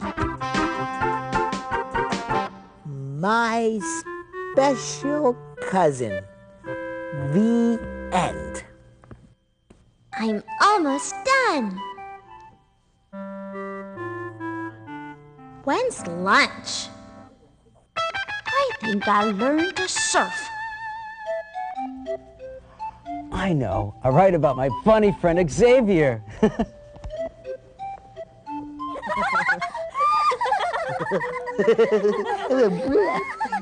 When I was 4, I met Xavier at school. I liked his laugh. We went to the mall, and I felt as happy as a cat.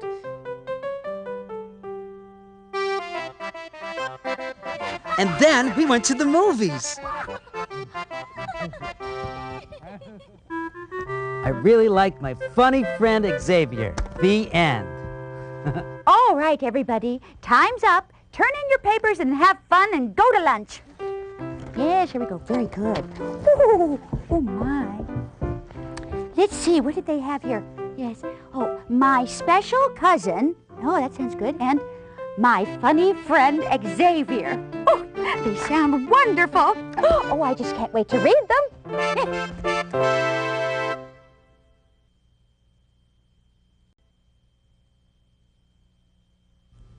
One thing that I like about writing is that I am totally in charge. I can write about any character and put him in any situation. I could even give my main character something he thought was really great, but turned out to be a nightmare. Our next author uses this concept to create a unique tale. Matt's story is called The Castle. One day I was just reading when the mail came as usual. Mail! Thanks. Junk mail, junk mail, junk mail. Whoa, but that's when I saw it.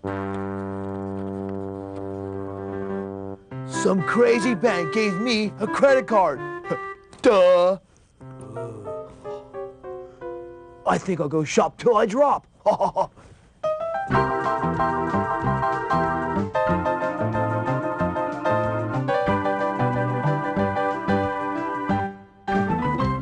But then I got the bill. Mail! And I fainted.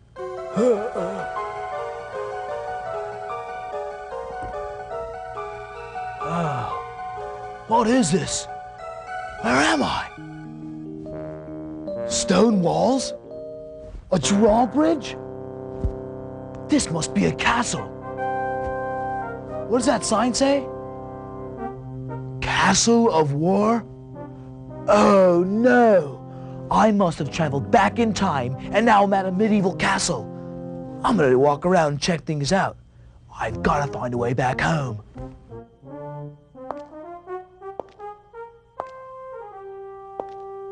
Whoa, that guard keeps staring at me. Oh no! Intruder! Intruder! Capture the intruder! No time to think! Gotta run!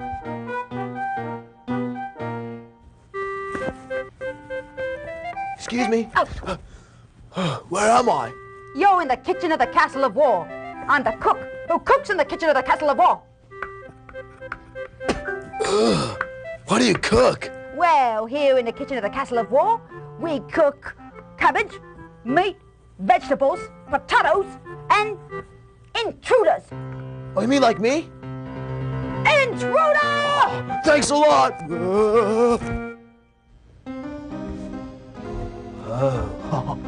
I'll be safe in here. Oh, it's a dungeon. No time to panic. No time to panic. Panic! Panic! Quiet, intruder. Eat this cabbage from the cook of the kitchen of the Castle of War, for tomorrow will be your last. Whatever you do, don't eat the cabbage from the cook of the kitchen of the Castle of War. Why not, dude? You'll find out. Ugh, bony. Well, who are you? I'm the cousin of the cook of the kitchen of the Castle of War. Cousin, cook, castle war, whatever, dude. I'm hungry. So I began to eat my food in a panicked manner.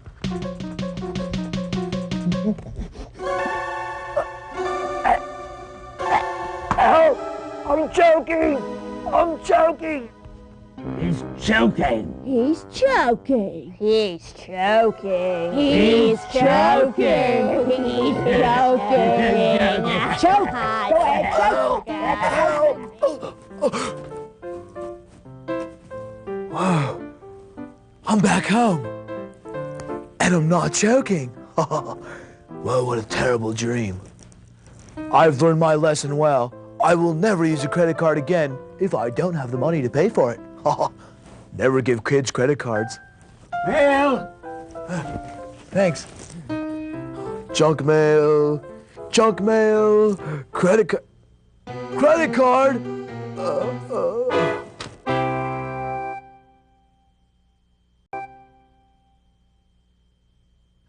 One form of writing is a chronicle, which is a record of events.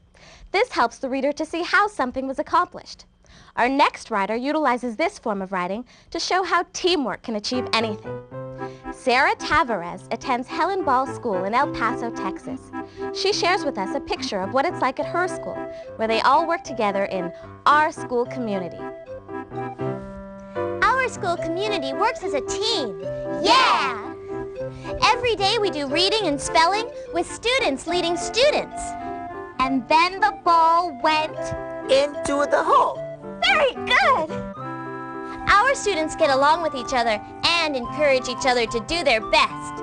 Yeah, come on, you can do it. You can do it. All right. Thanks, I did it! We clean up our classroom and share school supplies.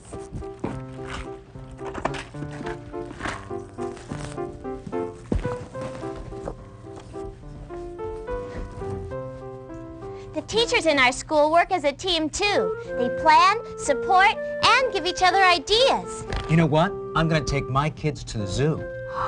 I think I'll take my class with yours, and I'll drive the bus, and I'll make all the lunches. And I'll make the name tags. Oh, let me grade those papers for you.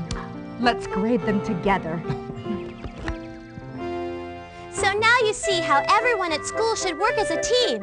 And that's our school community at Helen Ball Elementary. Bye!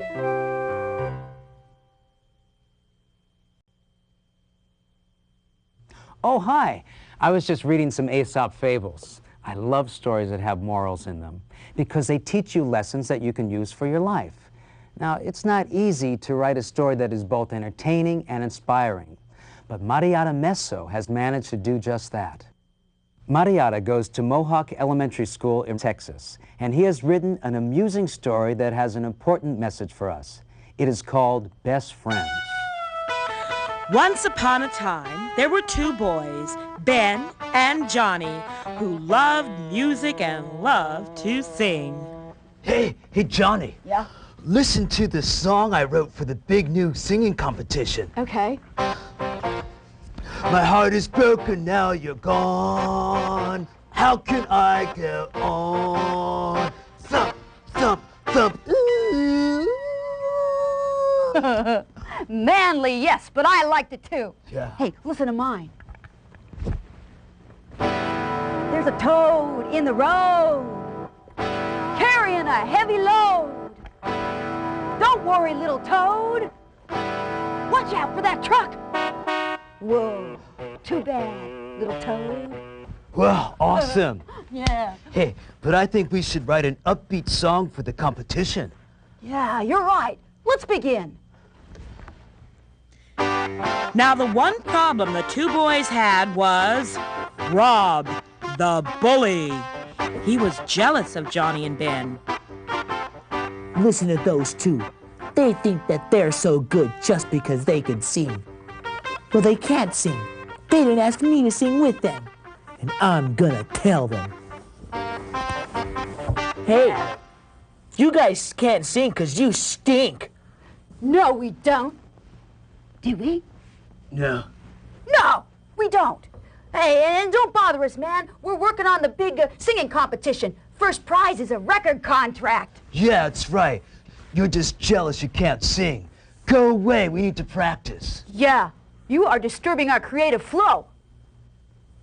Fine, I'll go. Sorry. I'm gonna ruin their chances of winning. Just you wait. Rob the bully put his plan into action. First, he threw water at them. Hey, is it starting to rain? I don't know. You better go inside. We don't want to catch cold. Yeah. Yeah. I must succeed. I've got it. Rob rubbed soap on the floor to make it slippery. They'll walk on this floor, slip, and be out of the contest.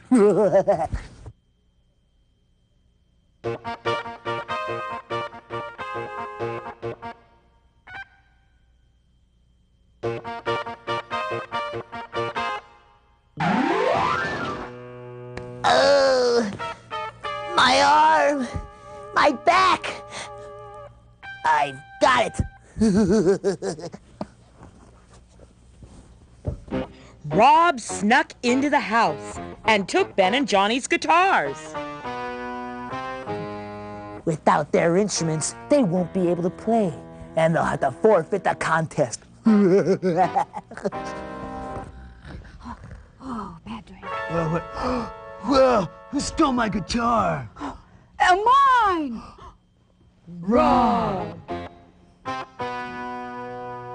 Finally, the big day had come. The contest was in progress. I'm flying high in the sky, and so goodbye. Thank you, that was great. And for our last contestants, we have the singing team of Ben and Johnny. You guys will never win. You don't have any instruments. We don't need instruments because we have the music in our minds. Yeah. A 1, a 2, a 1, 2, 3, 4. We hear the music in our ears. We hear the music through our tears. We hear the music in our toes. But where it comes from, no one knows. We hear the music in our ears. We hear the music through our tears. We hear the music in our toes. But where it comes from, no one knows. That was amazing. And the winners are Ben and Johnny. Congratulations. Congratulations. You guys were awesome.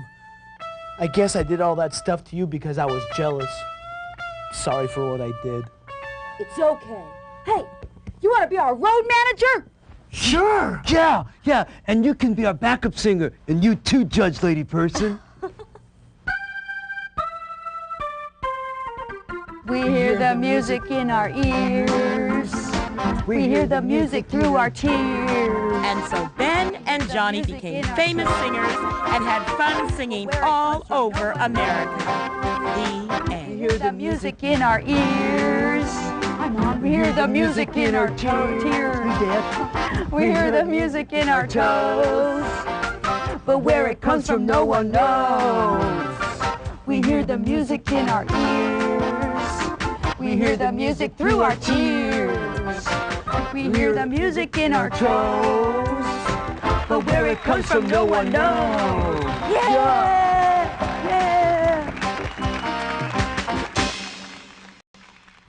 We hope you've enjoyed our show today. Your stories are finished and all put away. But we'll come again another day.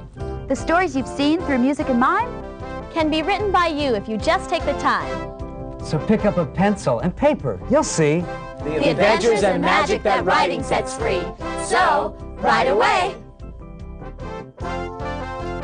This has been Right Away. If you'd like to see your students' writings come to life on our show, call the Imagination Machine at 714-771-2499, and we'll send you some information. Now every day I write another story, poem or adventure tale. When I'm using my imagination, I know I will never fail. It's fun making up a superhero. Super Chipmunk saves the day. Here's a mystery to keep you guessing. I just love to write away. Let's have some fun. Now we've begun. Just keep on writing, 'cause it's so exciting. Right away. Right away. Right away. Right away.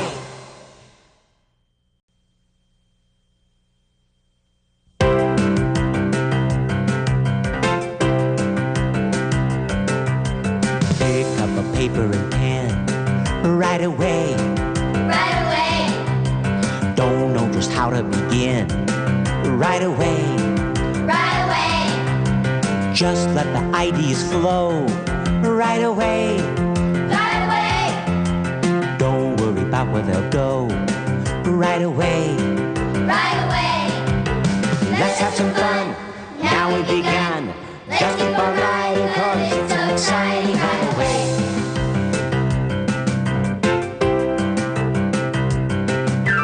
Let's have some fun.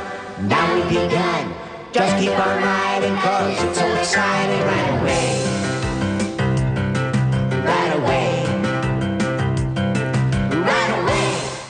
Hi, it's time for another Right Away. The stories you are about to see on this program were written by students just like yourselves from all over the country.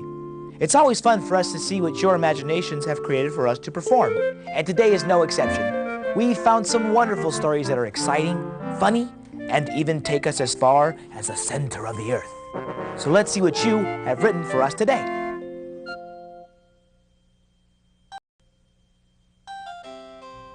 Have you ever wondered what it would be like to travel back in time? To the time of kings and queens and knights? Well, you can't really travel back in time, but you can go anywhere you want, anytime you want, simply by putting yourself in your very own story.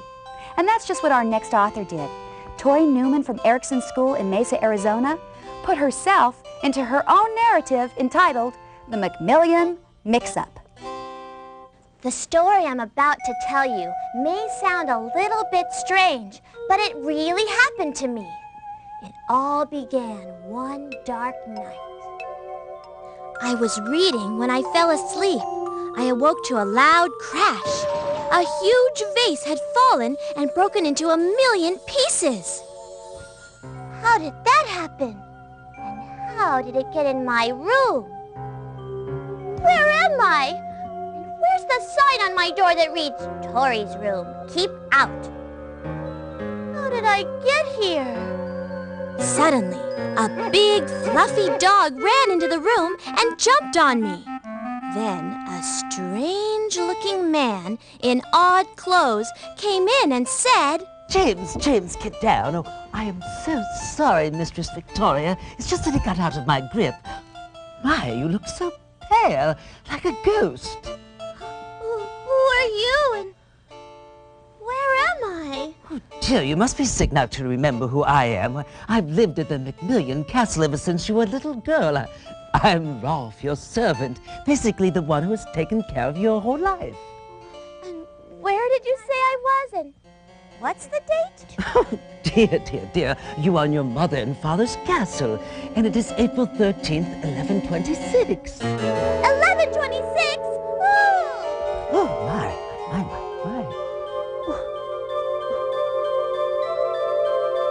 When I woke up, everyone was standing over me with a woman saying, Oh, my baby, are you all right? Who are you? Oh, I'm your mother. I'm out of here! I ran and ran until I reached a dead end. I turned around, gasping for air. They were running down the hall after me. They were getting closer and closer when I felt a rush of air and... Tori, this is the last time I call you to dinner before I give it to the dog. I'm in my own room, in my own bed. And to this day, I still can't figure out what happened. All I know is no more peanut butter and pickle sandwiches before bedtime.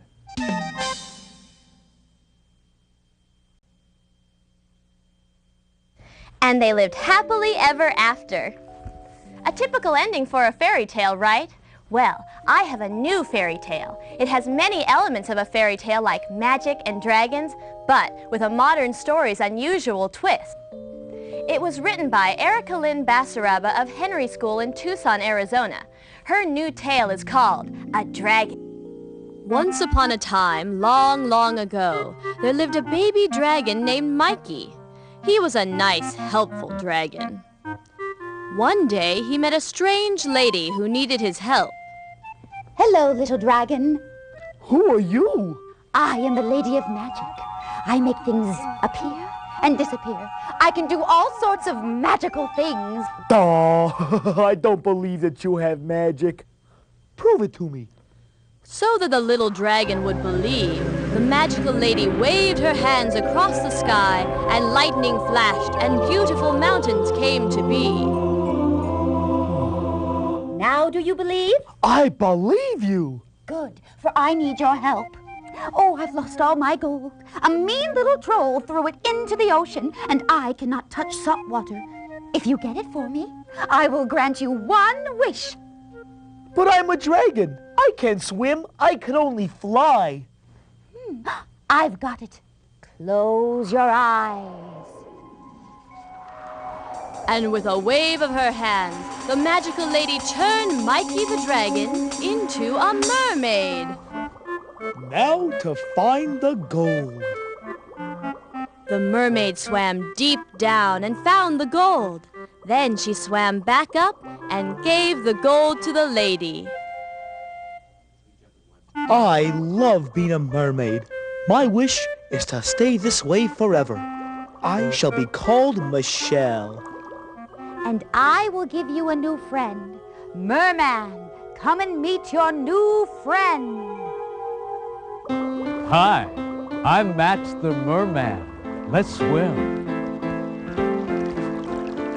They both lived happily ever after. But as for the magical lady, she took her gold to Las Vegas and lost it all in the slot machines. Jackpot, jackpot, jackpot. Lemon! Oh, I've lost all my gold. That's the way it goes in Vegas, baby. Okay. Oh, viva Las Vegas.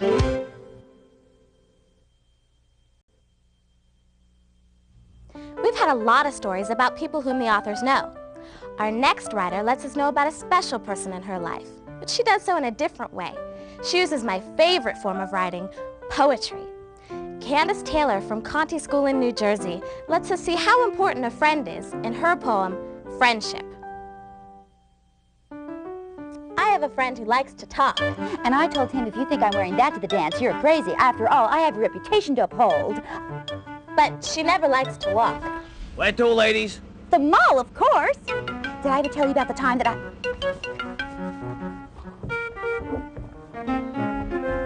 She likes to shop a lot with me. Oh, look at that. Oh, and that. Oh, and that. Together we're good company.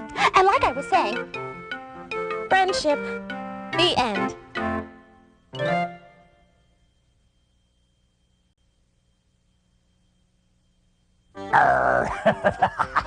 It's lots of fun to write a story, it is. But it's a lot more fun to write it with someone else. That is called a collaboration. Arr, that's a big word, it is. Oh.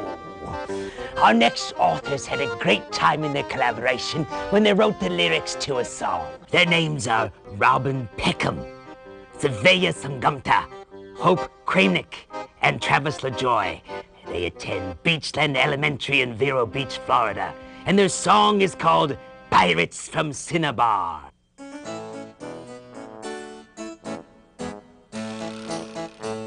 There were many, many pirates from Cinnabar. They once sailed into a magic jar. The jar took them to a far-off land. There was some buried treasure in the sand.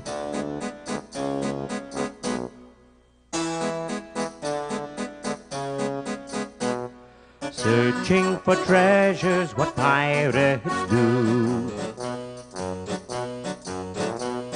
Searching for treasures, what pirates do. The pirates were sure to look for more. On this strange island from shore to shore. They found the buried treasure and they set sail. They almost got swallowed by a giant whale.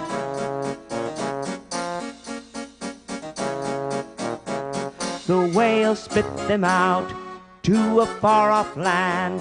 They found more buried treasure in the sand.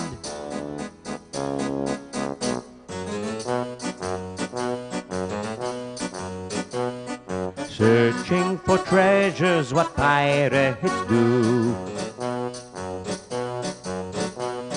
Searching for treasures, what pirates do.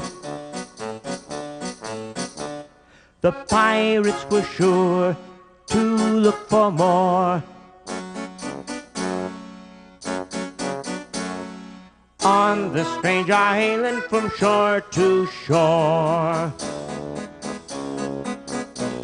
there were many, many pirates from Cinnabar.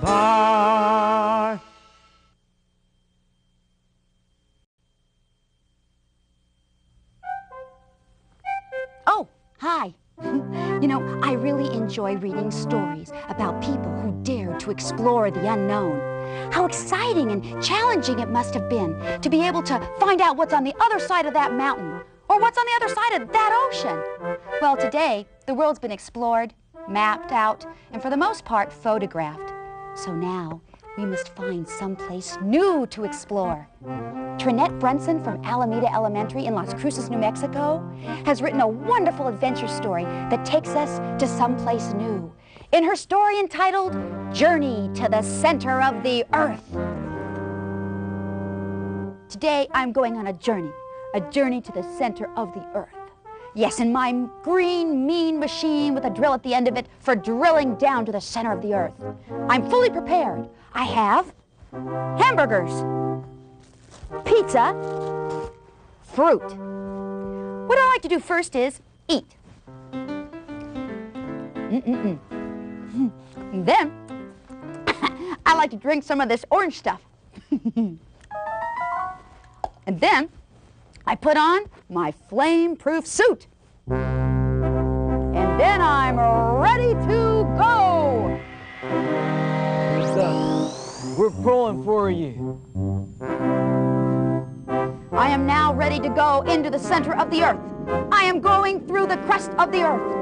I'm going through the mantle now. What's it like down there? Sort of like a 7-layer dip. Every layer a different color and texture. I'm now going through the outer core. Now I'm in the inner core. It's hot down here. Very, very hot. I sure hope she doesn't sweat in that fireproof suit I lent her. How can you think about that at a time like this? I'm sweating like a pig. I've done it. I've gone down to the center of the Earth. But wait, Houston, I think we have a problem. Just kidding. It is time now to go back up. Here I go.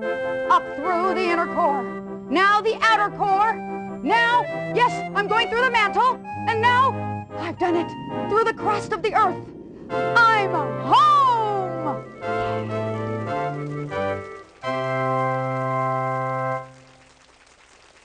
We did it!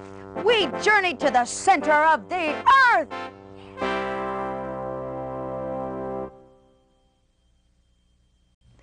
It's always interesting to me to see how two authors can take the same topic and come up with their own unique way of sharing.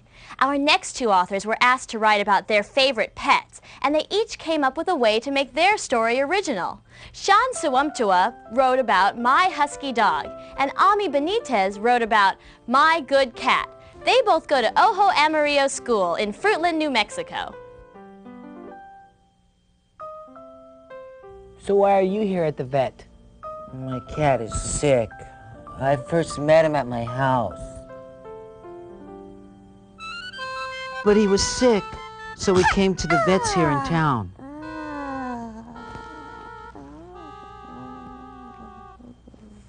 I feel like going to sleep. It takes so long. I hope my cat gets well. My good cat. Yeah, my husky dog is really nice. I met him when I was at my house. His eyes are cool. We would go hunting down at Newcomb. But I wish he didn't run off. I'm hoping someone has found him. Your cat's all better. And guess what? Someone found your husky dog. Now we can go hunting as the clouds go by. My husky dog. Woo! My good cat.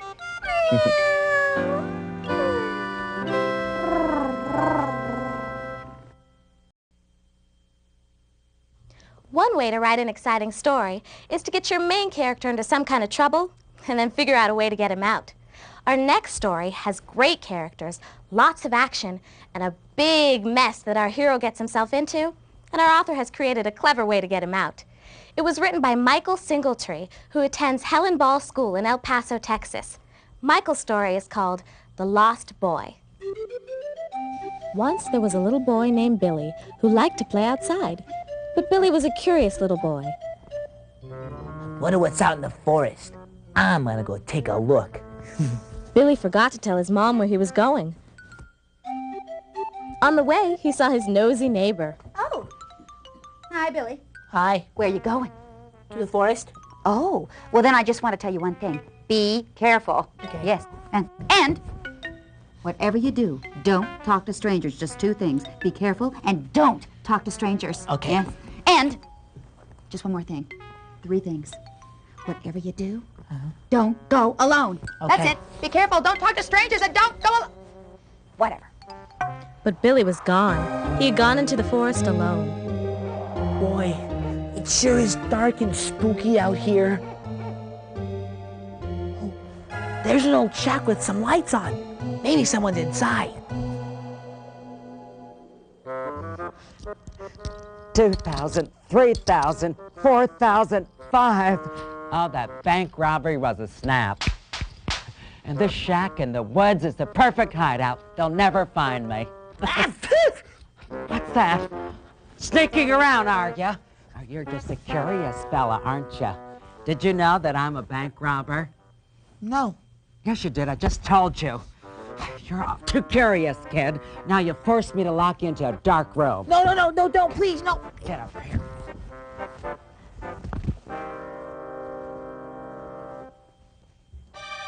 Meanwhile, at home, Billy's mom was very worried. Billy? Billy, where are you? Oh, are you looking for Billy? Why, yes. Oh, well, he went into the woods alone. But he didn't ask for permission. Kids. I hope he's all right.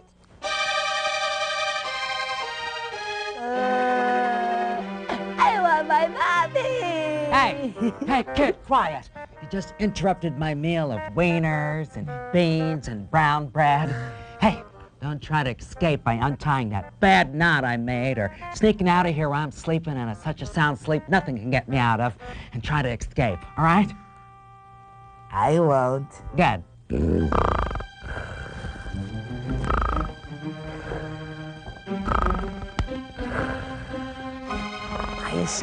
I escaped, and now I'm gonna go home for some help. Billy ran and ran until he got to his neighbor's house. Quick, a robber was counting his money in the woods, and I saw him, and he caught me and tied me up, but I escaped, and now he's after me. Quick, run to my house. A robber?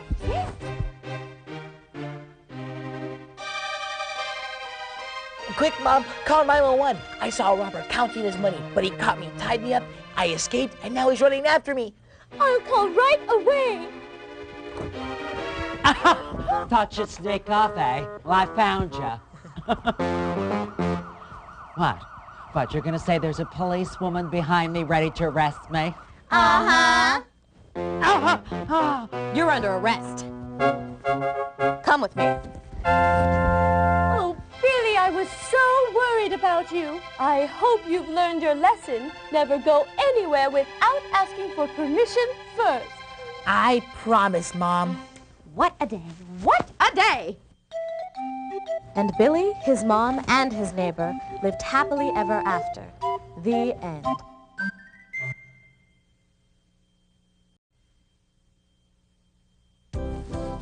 We hope you've enjoyed our show today. Your stories are finished and all put away. But we'll come again another day. The stories you've seen through music and mime can be written by you if you just take the time.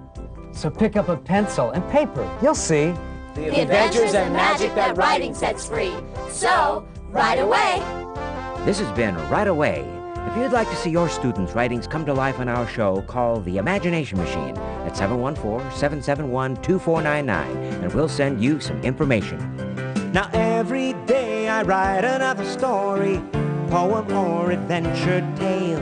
When I'm using my imagination, I know I will never fail. It's fun making up a superhero. Super Chipmunk saves the day. Here's a mystery to keep you guessing. I just love to write away. Let's have some fun, now we've begun. Just keep on writing, cause it's so exciting.